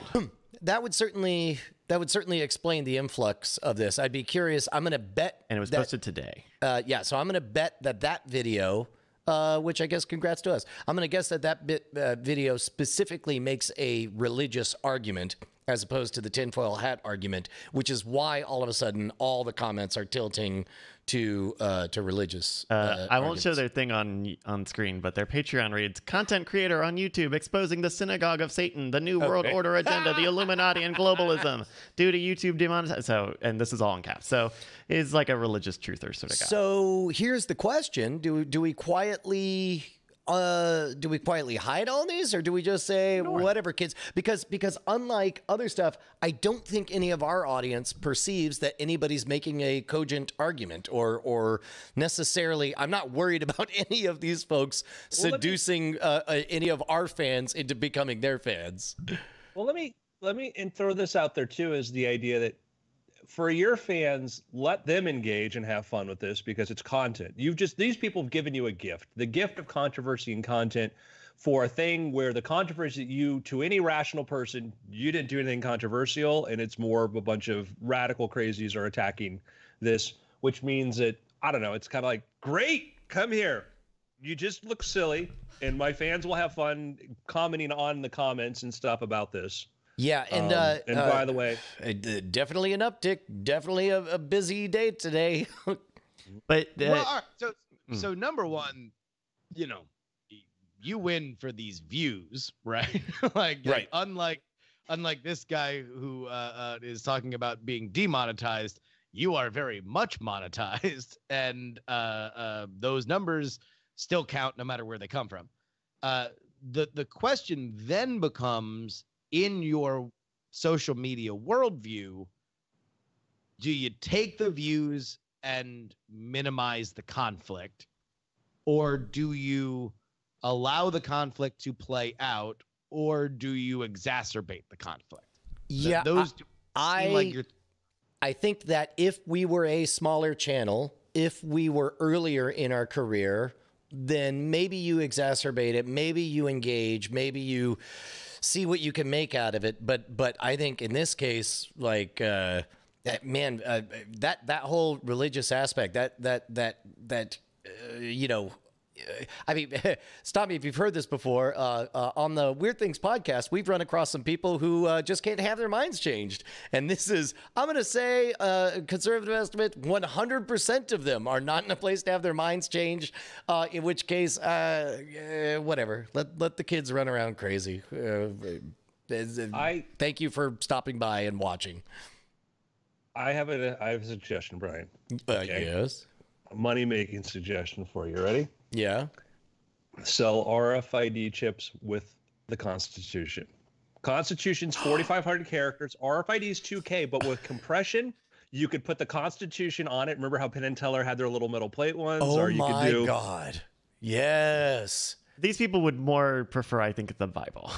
It's not for them, Bryce. It's not for the. At first, I thought the Ten Commandments. I thought like no, but go there and say, oh, you don't like the Constitution either. By the way, probably doesn't help that since getting his chip, Jason has since reprogrammed it so it plays a YouTube video of a Slayer song. I programmed him with Mr. Roboto, I'll have you know. But yeah. And for those of you who are listening, the video describes effectively a process that it would be about akin to getting your ears pierced. It is a process that happens in a shed on Brian's property. So it's not exactly anything that requires even, anything that could be considered even minor surgery, right? This is just same with the chip animals. Exactly. It is funny though to be on the receiving end of somebody confidently announcing that we're being paid to normalize RFID chip or whatever. Like to be told that our boss is the capital T they out there. And it's I don't know. I've never had this close a view of being accused of being part of a cabal, a global international conspiracy. It's funny. It reminds me a lot of, even when I was in newspapers and people would talk to us about like, oh, we're being controlled. And, at that point, the nomenclature was that we were there for oil money, right? Because we were a part of the agenda to keep us in the Iraq war. But like, it is a funny thing to look out and be like, oh, how did you get there? It's like literally all I'm doing is like, I'm interviewing an old woman about her parking ticket. Like Jesus, this escalated quickly. I like Codes from Home's comments. SpaceX building rockets in sheds in Texas. Modern Road making cybernetic implants in Texas in sheds. Texas, man, it's a place. Damn right. to give you an idea of some of the other channels that these people, or some of the other videos that these people watch. Here's one entitled "Brain Cells in America Are at an All-Time Low." Here's "A big storm is coming and you are about to be blamed for it." Super Bowl 54 halftime show Illuminati exposed. That's now that's some good company. That Did we're I in. really just see this on The Price is Right? And it's a screenshot of a guy in a bodysuit, and he's bid $666 for whatever the I'm assuming washing machine was. So All right, I'm getting better and better feelings about the company that we're in. Oh yeah, I mean, look, without a doubt, this is a validation for the Modern Rogue brand. The Modern Rogue brand is looked at as something that is polished enough to attack on the level of broadcast television. This is the kind of stuff that winds up. I mean, look, it's got an audience. It is a conspiratorial religious audience. There is obviously an element of your brand that does embrace conspiratorial thinking, at least as it results to kind of critical thinking and adventurism. Sure, and prepperism and survivalism, and I mean there's some overlap in those communities. But this is a flavor for which you are. I don't know exactly how much of a benefit there is to you even engaging. I mean, like my gut instinct would be, leave if there's like a thread of people going back and forth, then maybe you leave that. But by and large, I don't think wholesale deleting of these comments is a negative thing. I think that you get to control the experience of people, especially if you're in a world where these views are possibly bringing this video increased visibility by way of the algorithm. Then you controlling where that goes is in your benefit. And if you don't see an upside to this turning into a battle over scripture, or your audience yelling at a crowd that obviously is just not having anywhere near the same conversation that you guys are, then like I wouldn't. If I'm you, I'm like, look, let's talk about whether or not the government can track you. Cool. Let's talk about that.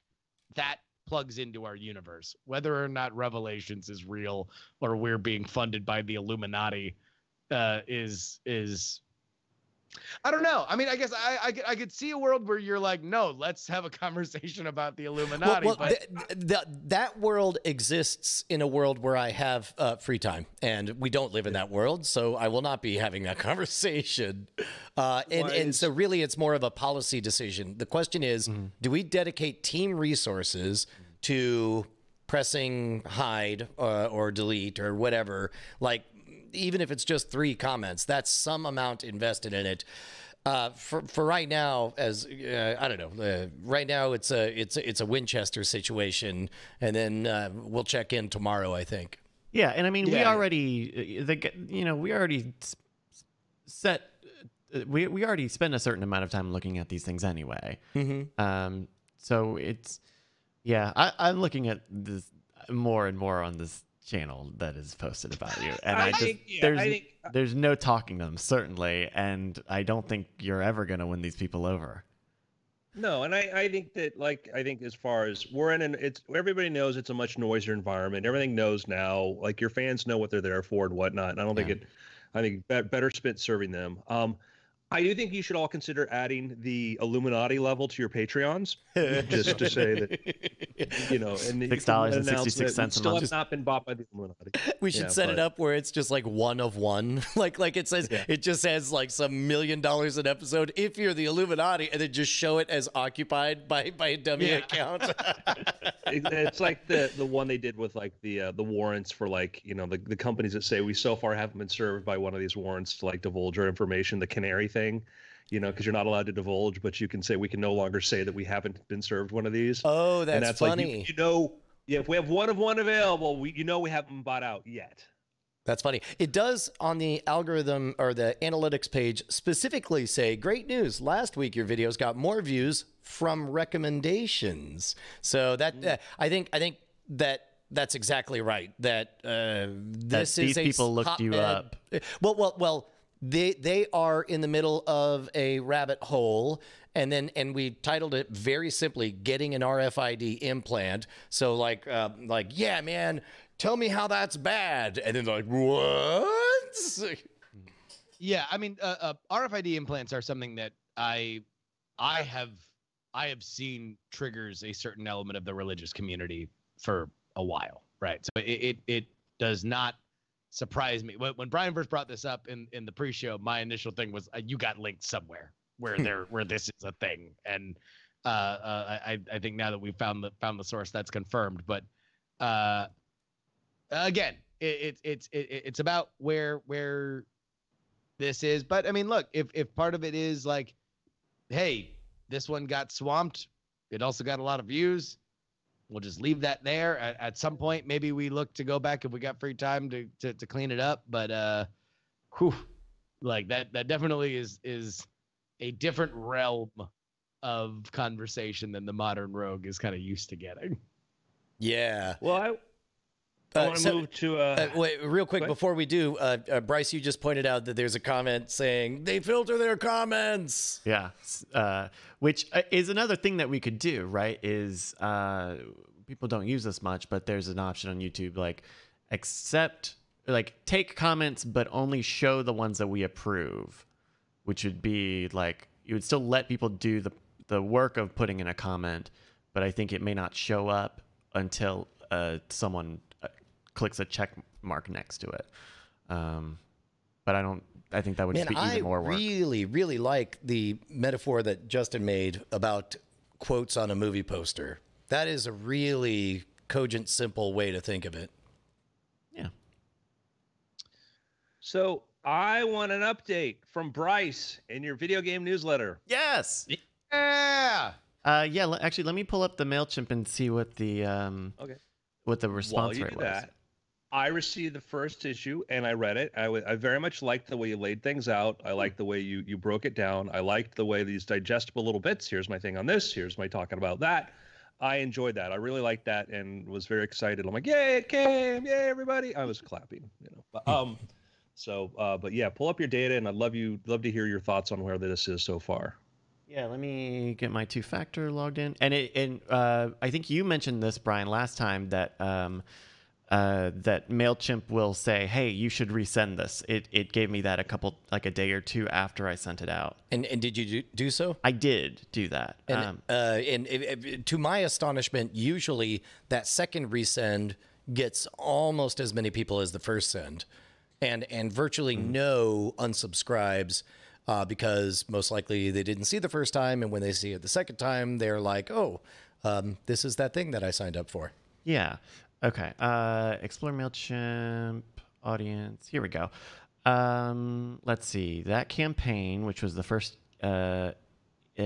email, the one that was not resent, the initial launch had 68.1% opens, an 8.5% click rate. Now, I didn't really have any. I linked out to a few things that I was on, but it wasn't really like, please go click this button, please go do a thing for me. The resend, which was sent to 19 people, which is a little under half, had a 22% open rate, 0 clicks. Those are the people who have the coronavirus. By the way, where can I go to sign up? I forgot to get that last time. Neshcom.com, NESHCOM.com. There's a link that says games newsletter on top of it. But yeah, it was the thing that I bumped into was, so we were talking about how often it should release. And I think the thing that I was bumping into as I was putting it all together, it felt long for kind of what I thought I wanted it to be. It felt like this is a lot of, I think I ended up here having 5 bullet points on what would be in it, 2 impressions things, 2 news things, and then 2 sort of goofier little things. I kind of thought that because I'd been letting it pool for a little while before I sent the first one, that I'd like to get them even smaller and have it be like about 2 times a week. But yeah, I don't know. But you said you enjoyed the way that it was structured, Andrew. Yeah, I thought it visually was pleasing. I knew you did a good thing at the top. You organized the top to tell us what was there. So I thought that was it looked like there was time and care put into it. I think graphics. I think that I don't think I don't think you have to drive yourself too much crazy if you're at a point where like, oh, I don't have a graphic header for this. I don't think you need to be afraid of just doing like just a regular text thing header, but the way it was laid out, I really liked that. Yeah. And I liked how you did, like, when I got to the bottom where you're breaking down that, kind of like with like the background, the what's new, what does it accomplish stuff. I liked you breaking that stuff down. And I think just, it's going to be, playing with, from a formatting point of view, playing with the formatting, as you pointed out, the idea if you did it bi-weekly or more often, then they'll be shorter.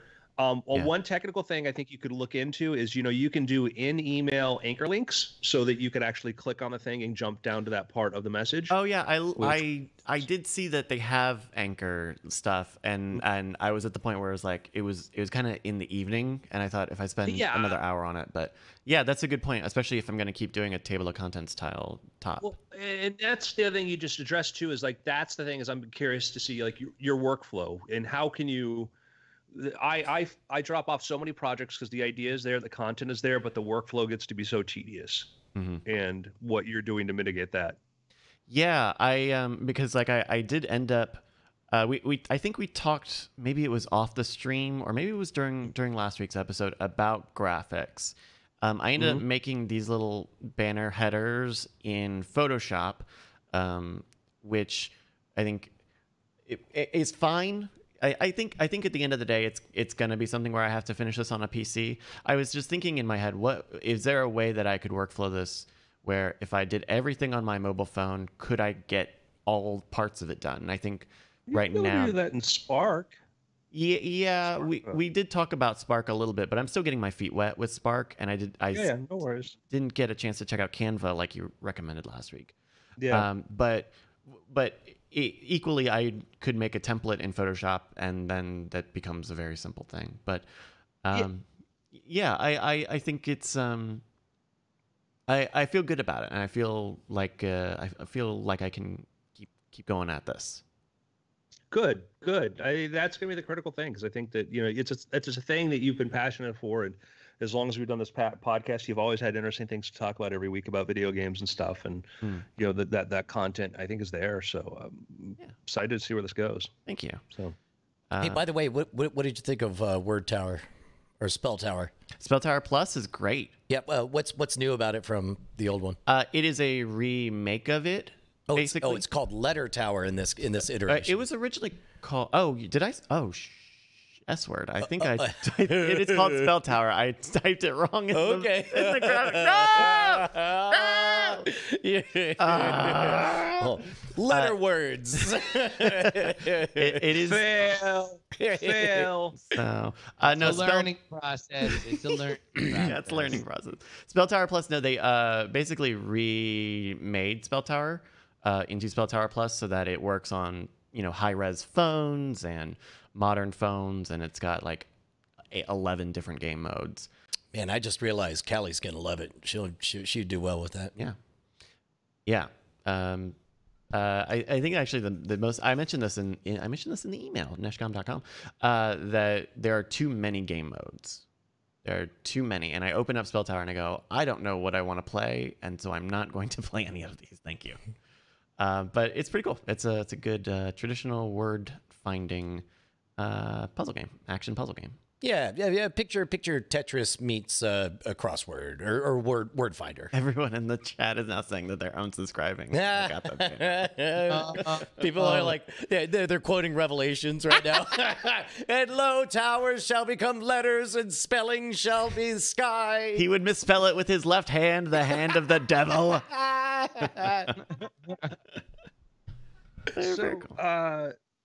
While I have everybody here, I want to ask a question. And I know you guys had a conversation about this prior when I was gone.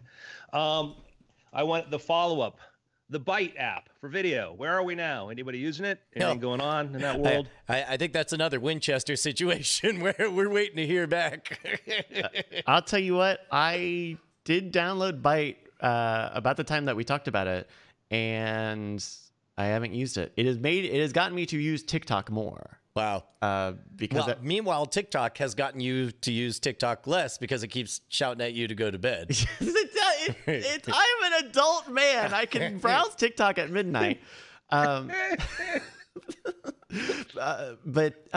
Yeah, I don't know. Every time I open up Byte, this is the same problem. I think we talked about it 2 weeks ago, is that when you start up on Byte, it only like auto follows you to the Byte account, the main official Byte account. And if you don't know, Byte is basically Vine 2.0. And that means that every time I would log in, I would just see the same stuff over and over again because it doesn't have a following thing. And then I would go to like, oh, what are the most popular Bytes? And it would all be just like hokey sketch stuff that wasn't any of the stuff that I liked on Vine. And then I just go back to TikTok because that's where people are doing the stuff I like on TikTok, which is high schoolers getting high and, I don't know, knocking down signs and stuff. Yeah, I don't like. I when I first heard they were coming back, the relaunch, I'm like, well, I'm glad hopefully they'll learn the lesson, lifted the 6-second limit. Nope. You know, and no. And I'm like, well, maybe the role is different now, and people are, but like, I think in a world with Instagram, Snapchat, and TikTok, it's just a much more crowded place. It is, and TikTok has elevated its art form so far beyond where the Vine. You can see the Vine influence, but it's like there's stuff that's on TikTok that just filters out to Twitter because it's so compelling. That is just so far beyond where Vine kind of like first tread, like there's like just laugh out loud stuff that is like super high effort. There's really, really, really funny low effort stuff, like and the community on TikTok is just so active, and part of it is because there's that recommendation thing. Like you everybody is trying to do their best to make broadcast television effectively. And that just creates such a different level of energy, and it shows. Yeah. Have you used Byte, Andrew? You brought it up, but had you actually gotten a chance to use it yet? No, I don't even have TikTok. I mean, I'm like passive watch this thing sort of go on kind of thing. And, you know, like looking on the App Store, it's number 89 in, you know, social media apps or social networking, which is not for as much attention as it had. It kind of shows that there's not been, it's 3,000 reviews, which shows that like there's not been a lot of momentum for it. For Byte? So, yeah, for Byte. Yeah. But. Yeah, which it leads to the other question is like we're seeing the rollout now for Quibi for this is professionally produced short form content. Oh, Quibi, and for a quick bite. Yeah, that means less than 10 minutes.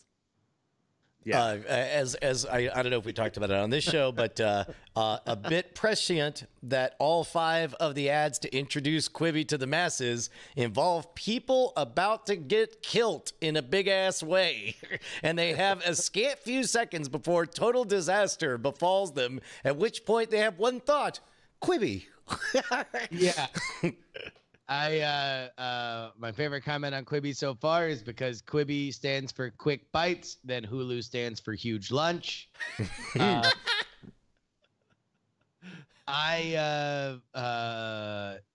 Is it too early to set an over-under on when this totally explodes? Well, I mean, we've already Hindenburg-esque disaster. We've talked a lot about it on Cord Killers. The thing that will keep Quibi going at least for 12 months is how many I'm going to put question marks around the word AstroTurf, but AstroTurf accounts that will get Quibi day one, right? Oh, really? All the it was either T-Mobile or Verizon that's giving people Quibi account. Like there will be enough free accounts going around that the service will exist.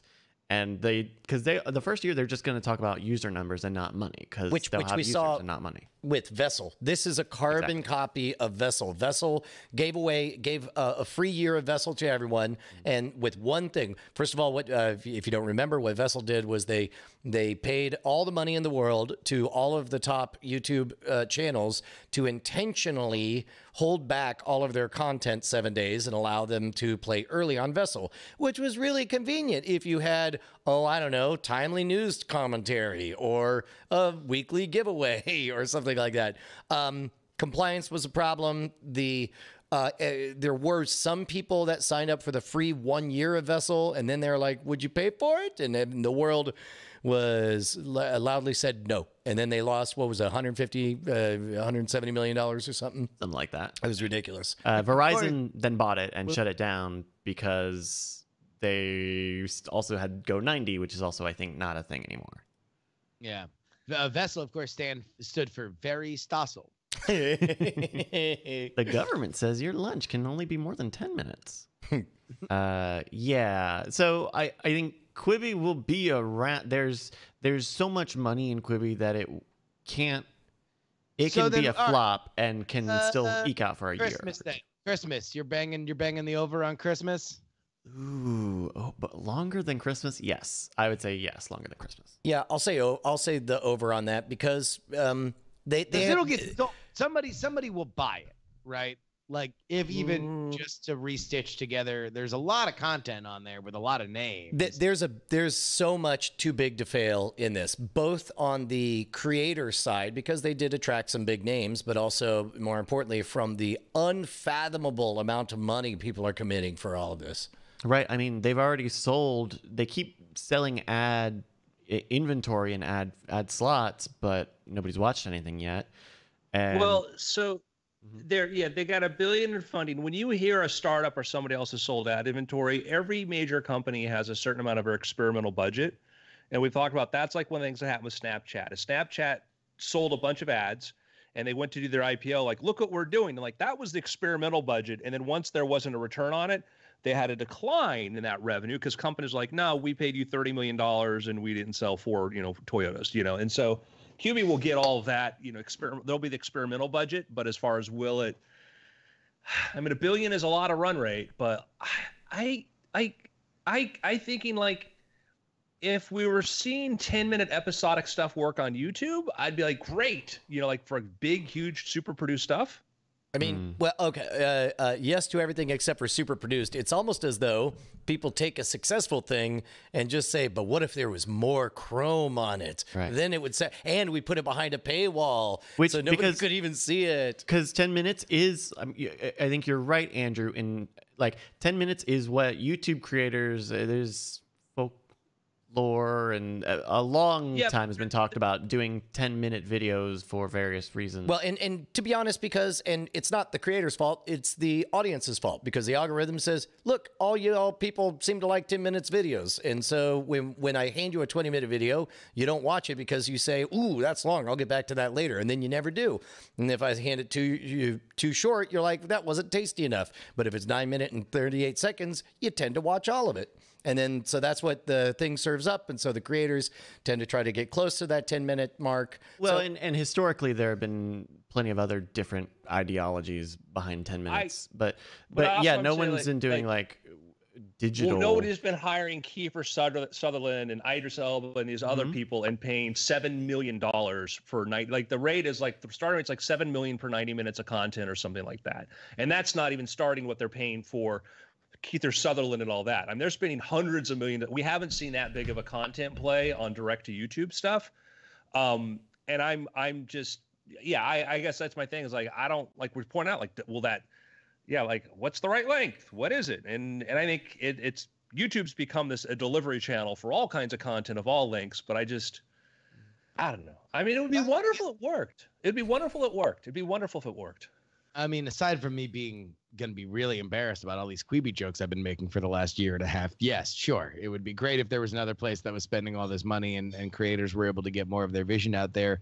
That being said, I think there's even a question of whether or not building your own walled garden is the smartest media play these days. The the marketplace seems to have stabilized, and there are more and more people even who have successfully created their own marketplaces that are looking to now sell some of their content back. You know, like FX just made the big deal with Hulu. Like, there's, well, I guess that's the thing, you have to look at it. They want this to be the next Netflix or the next Disney Plus. That is what they're trying to build. Is they're trying to build a mini Netflix, which means you need to have that environment. I understand. I guess my question is, I don't know whether or not that is even where some of the smart money's going, but we're gonna find out. Yeah, I don't know. I had a deal at some point I'll be able to talk more about with a studio we mentioned within the last hour, you know, where they wanted to take one of my books and serialize it into this, you know, these 10-minute sort of chunks. And it was I brought up the question of like, because like, oh, and then we could repurpose it. Like QB says, we want to repurpose it. It could be a feature-length movie afterwards. I'm like I like, on paper that sounds great. In reality, it sounds like you're gonna have a lot of movies. They're gonna have really awkward pacing. Yeah. Well, and but I think Hulu, I wonder about that, because Hulu also does Hulu is all paid now, so there's no free content on Hulu, but they still have to format those TV shows and movies, even the originals that they do, to have ad breaks in them. And Hulu more or less seems to have figured that out. I think if you're a creator, if you're a creator of a Quibi show and you know that they want it in 10-minute chunks, and you know that you have a legitimate, you know, avenue to make a feature length version of whatever this thing is, you will keep in mind the ways that you would cut it and shoot it and edit it, so that you could go back after the fact and piece it together as a feature-length thing. Yeah, but maybe, but assuming that there's the financial, I don't know. I don't, a lot of just questions, I guess, in my head, you know, because it's like you're gonna have a lot of content that was created along those format, and but yeah, $1 billion, you know. And I had a friend of mine he had actually Meg Whitman. He was on a conference call with them because they wanted to acquire one of his properties, and he had no idea who she was. It was stuff like, I talked to somebody named Meg Whitman, like, you know, eBay, like former, like, you know, presidential candidate, and, you know, wanted to be governor of California. You know, it's like, oh, I didn't know. I'm like, oh wow, Katzenberg. But yeah, I think they got a lot of executive talent. They've got a lot of money. Everything else, you know, smart Alec, dingleberries like me, you know, can laugh and joke about it. But the rubber's gonna meet the road, and we're gonna find out exactly how much people have an appetite to get in on this past the paywall. I will say, so I mentioned earlier that I've been browsing TikTok a bit I'm back on the talk. I'm back on the talk saddle. Big talk. I find myself maybe once a day where I'm on the couch and I'm watching something on TV, and I see the TikTok app on my phone. I've got my phone open and I see the app, and I will just pause what I'm watching on the TV to scroll through TikTok, and I'll keep having to hit the button on my remote so the Apple TV doesn't go to sleep. But I'm not done browsing through TikTok yet. I think if they can hook in somehow to that addictive nature of short form content and, you know, short session binging, I think there's something there. I don't think it's nothing. I mean, look, it's not nothing, guys. It's not. It's all about the content. Yeah. You know, if the content is something that is not hampered by or hopefully enhanced by the formatting restrictions, then it will succeed. TikTok succeeds because it's got an endless flow of people who want that corner, right? And they had Musical.ly, and they had all these other places that were trying to do similar things, and it wound up converging into this kind of supernova. And their technology made that better and easier. It made videos sound better. It made videos look better. It made you able to join a trend a lot easier. these were technology aiding the content. I don't know if Quibi's format does. My hunch would be it doesn't. And I can understand them paying a lot of big money people big money to do some big money content. You know what the deal would be? I think I know what the killer app for a Quibi or a Quibi like service would be. Are you guys ready for this? What's that? Hook into one of these content mills like Viral Hog or America's Funniest Home Videos, which is doing bangers is doing well on bangers and mash. Doing bangers and mash, Gov, on social media, including TikTok. Like, there's just AFV will just like even Barstool Sports just posts like not even sports videos, but just prank videos or fail videos. If you just stitch that together in a 5-10 minute thing, I think it's going to be a big draw for people, honestly. I think but they're the scale they're trying to go for. Like I said, they're trying to build a Netflix level brand, and not an aggregator, but like a source of like an entirely new level of content you can't get anywhere. That they want you to go there and go like, I can't. They're doing The Fugitive. They have the rights to The Fugitive. They're doing The Fugitive as a series. Like the rights acquisitions on this is insane, and so they're trying to do $1 billion play and not a mere $10 million play. Like your popper idea, Bryce. In that, because people said, is this any different than podcasters where they hired the celebrities? Yes and no. It's yes, it's the idea of let's get the people onto the platform. It's different that the scale. They're spending tens of millions on content, on shows and stuff that's we've never seen that before. And for a format that we've never, I'm like, I just sort of wonder, like, would they have been better off just saying we're just going to launch a new streaming service of all original content or something? But would that have made enough noise? I mean, I know I would be more interested in it if it was just because the names are exciting to me. I like a lot of the names and the people that they have signed on. And if they promised a more mobile focused or friendly experience, and maybe they had guidelines, or you could chop it up into pieces if you wanted, but you were able to watch it on your television, then like I think I would be more interested in it. But they believe that the format is going to be part of the charm.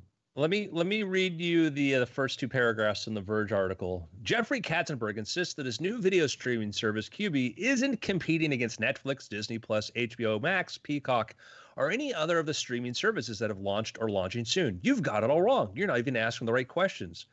Quote, "We don't think we're in the streaming wars," Katzenberg, the former boss of Walt Disney Studios and founder of DreamWorks, tells The Verge in a closed-door meeting the day before the company's grand reveal at a CES keynote. "They're all battling for this," he says as he thrusts his arm towards a TV in the room. "We're going for this," he says, gesturing towards his phone. "Don't tell them." So, and I'm like, I think I know an awful lot of people that watch those things on their phones. I was gonna say, you know what? I think there's a lot of teens that are watching Stranger Things or To All the Boys I Loved Before, The Mandalorian on their phones. I think that's a thing that happens for a lot of people. But you want to know what? Look, I didn't start DreamWorks. I didn't run eBay. These are hold on. Let me S. Spielberg, Katzenberg, Jess. Yeah, there's no Young in there. Go ahead. Yeah, right. So, look, I'd be thrilled if I were just one of those cool kids menacingly putting on my slap bracelet, making fun of the nerd that winds up becoming, the prom king. But boy, howdy, does this look like a flaming disaster in progress? Yeah, like they're $8 for ad free. Like, all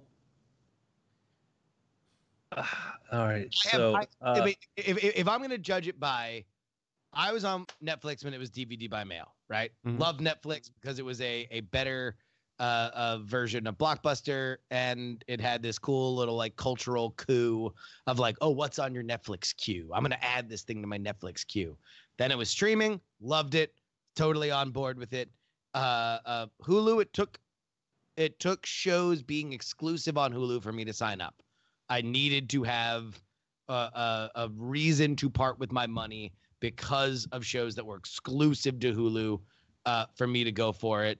Disney Plus, I knew I was going to get it at the moment that they mentioned it, right? All right, so it's going to be a slam dunk. I have zero reason why I want Quibi. let me read you this line from here, okay? There's a lot of money spent, blah, blah, blah, brings up Mandalorian.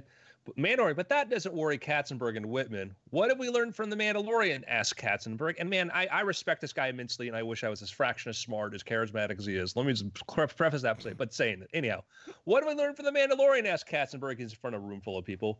We learned a big hit TV show attracts a lot of business. He cracks up the room. It's true. It's obvious. He joins the rest of us in chuckling, adding, sorry, I've been doing this. I get to say this. I've been doing this before you're all effing born. All right. Yeah. That's not an answer. That's not an answer. Yeah. And it was like, why did we? It's not just a big TV show. It was a big TV show. Yes, that iconic Star Wars poster. There was a tremendous amount of momentum in this multi-billion-dollar brand that we wanted something good from. Yeah. And that's the thing that I'm like. I look at the QB homepage, and I'm not like going, whoa, I'm going to watch this. I want to watch that. I'm like, all right, like. Here's what I'm going to say about Quibi. Looks very crackly. Yes.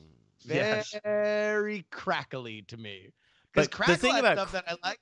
Mhm. Crackle had like I think it was like a Snatch TV show or something Right. like it had like adaptations that I would otherwise be interested. It's like one of those things where it's like you see a really awesome commercial and then it's like on Stars and you're like, well, I guess maybe at some point if I get Stars then I'll watch it. But Mhm. like, it's not for me, Jack. I don't know. It just looks like there's a lot of talent on there. But the biggest thing about Quibi that I'm excited about is that there are creators that I like that have secured the bag.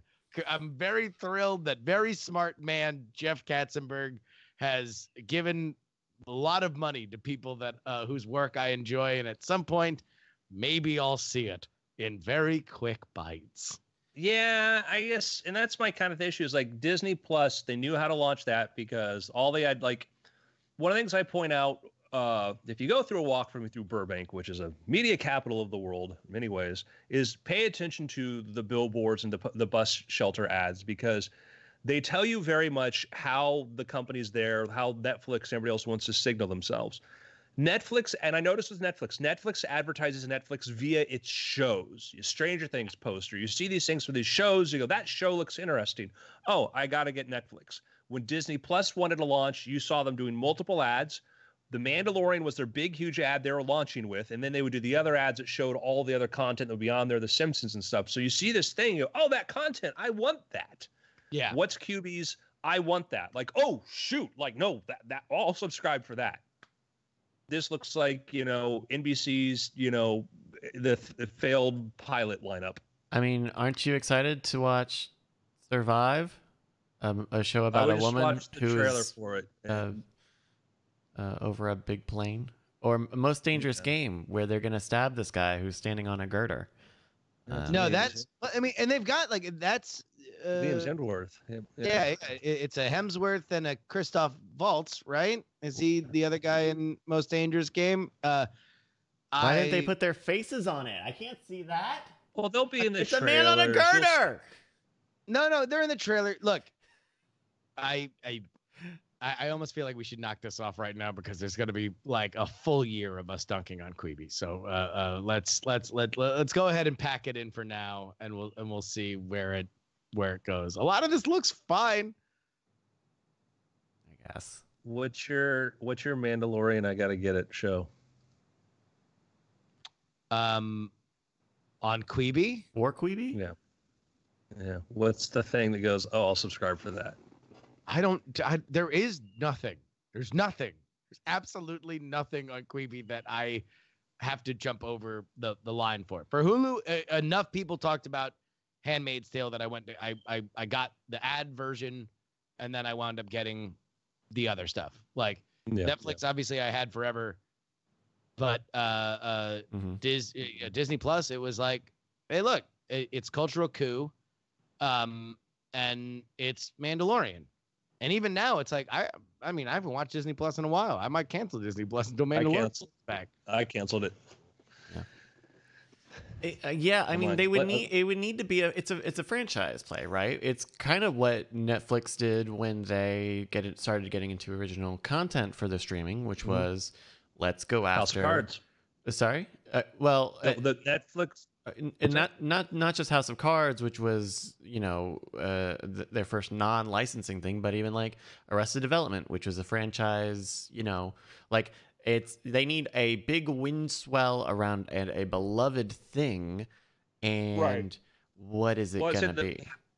Well, House of Cards was let's see how we do all around original content. Let's spend a ton of money to do a thing that doesn't exist elsewhere, that maybe got turned down at HBO, but whatever. And they put a ton of money and effort into it, and that was sort of their first like, hey, we're gonna take this seriously, not just acquire other properties or do co-financing. I mean, all these are cool, but let's go in and go big and do let's be the American presenter for House of Cards, and that was great because you saw the ads for that looked compelling, that looked really cool, and Yeah. they followed that up with some other great stuff here. I just, You know what? I don't know. you know what they could do? Ooh, I think I got it. Maybe I think I think I got it. So, and this is because I've been rewatching this, but you know what they could do is make a movie and chop it up into the quick bites for Community. Are we ready? Are we ready to finish the saga of Community? Is Community ready for its movie? I think Yahoo learned the lesson on that one. Well, Yahoo Screen had a lot of issues, but And this super crystal clear platform seems ripe, right? There's certainly no confusion around Quibi. just saying. Look, if there's money to throw around, what will probably be a bad revival of something. I mean, the only thing I think for that is they would probably want to spend money on the next. It seems like what they want to do is give Dan Harmon the blank check for the next Community. They want. They are investing in talent. Well, I think they made a deal with like Royland and Harmon actually for a cartoon. Yeah. Yeah, I would say go look at what properties like franchises are out there that are available. Like, I mean, 20th Century Fox, like, I guess, does Disney own Aliens now too? Like that would be my kind of thing, is to go buy a named property, like a big, huge named property everybody knows. Because Community is still an obscure, was still a small, its viewership was still small, but go for some big property, like hypothetically, like let's say Aliens was available, acquire Aliens and say, oh yeah, we're going to be doing an episodic Aliens TV show. Like, oh, cool. That sounds interesting. Just buy a named property we know. They did The Fugitive, but The Fugitive is not a brand name, You'd have to remind people like, oh, it's got this history. It was a TV show, and then it was a Harrison Ford movie, and then it might as well be Peter Pan. It might as well be a common thing, like yeah, it's a trope. Yeah. Mhm. But anyhow, yeah, I can see that would be my advice, is like go make a deal for an existing property. It could be film property or something like that. A Fast and the Furious, which they did the Netflix, I guess, TV series, but something like that. Anyhow, Quibi, man. Oh. Quibi. Yeah. Let's say not. There's gonna be plenty of meat on this bone for the next year. Yep. All right, picks. Oh, QB sets up Gloop World stop motion series from Rick and Morty's Justin Roiland and others. So Okay. Yeah, you know what? My pick is Community. It's on Hulu right now. I've been rewatching it. I just made my way through the infamous fourth season where Dan Harmon was not involved, and it's a wacky, weird, not great season, and I'm excited to see season 5 and 6 because the show is very good and it holds up. Community. My pick is Democracy. Hey, everybody, go to your primaries and caucuses because I'll be there. What's your next meetup? Vegas. Vegas on the weekend. Saturday is the Nevada caucus, and then South Carolina after that. So I'll be in Columbia and Charleston, and then back to California for Super Tuesday, and then off to Florida for the Florida primary. So yeah, democracy, man, hell of an idea. There we go. Get you some, Andrew. Sounds a little Greek to me. Although I guess Google Forms. My pick will be Google Forms because that's apparently how they're gonna run the Nevada caucus. So I like Google Forms. I use it for surveys, and apparently it's good enough for the state Democratic Party of Nevada.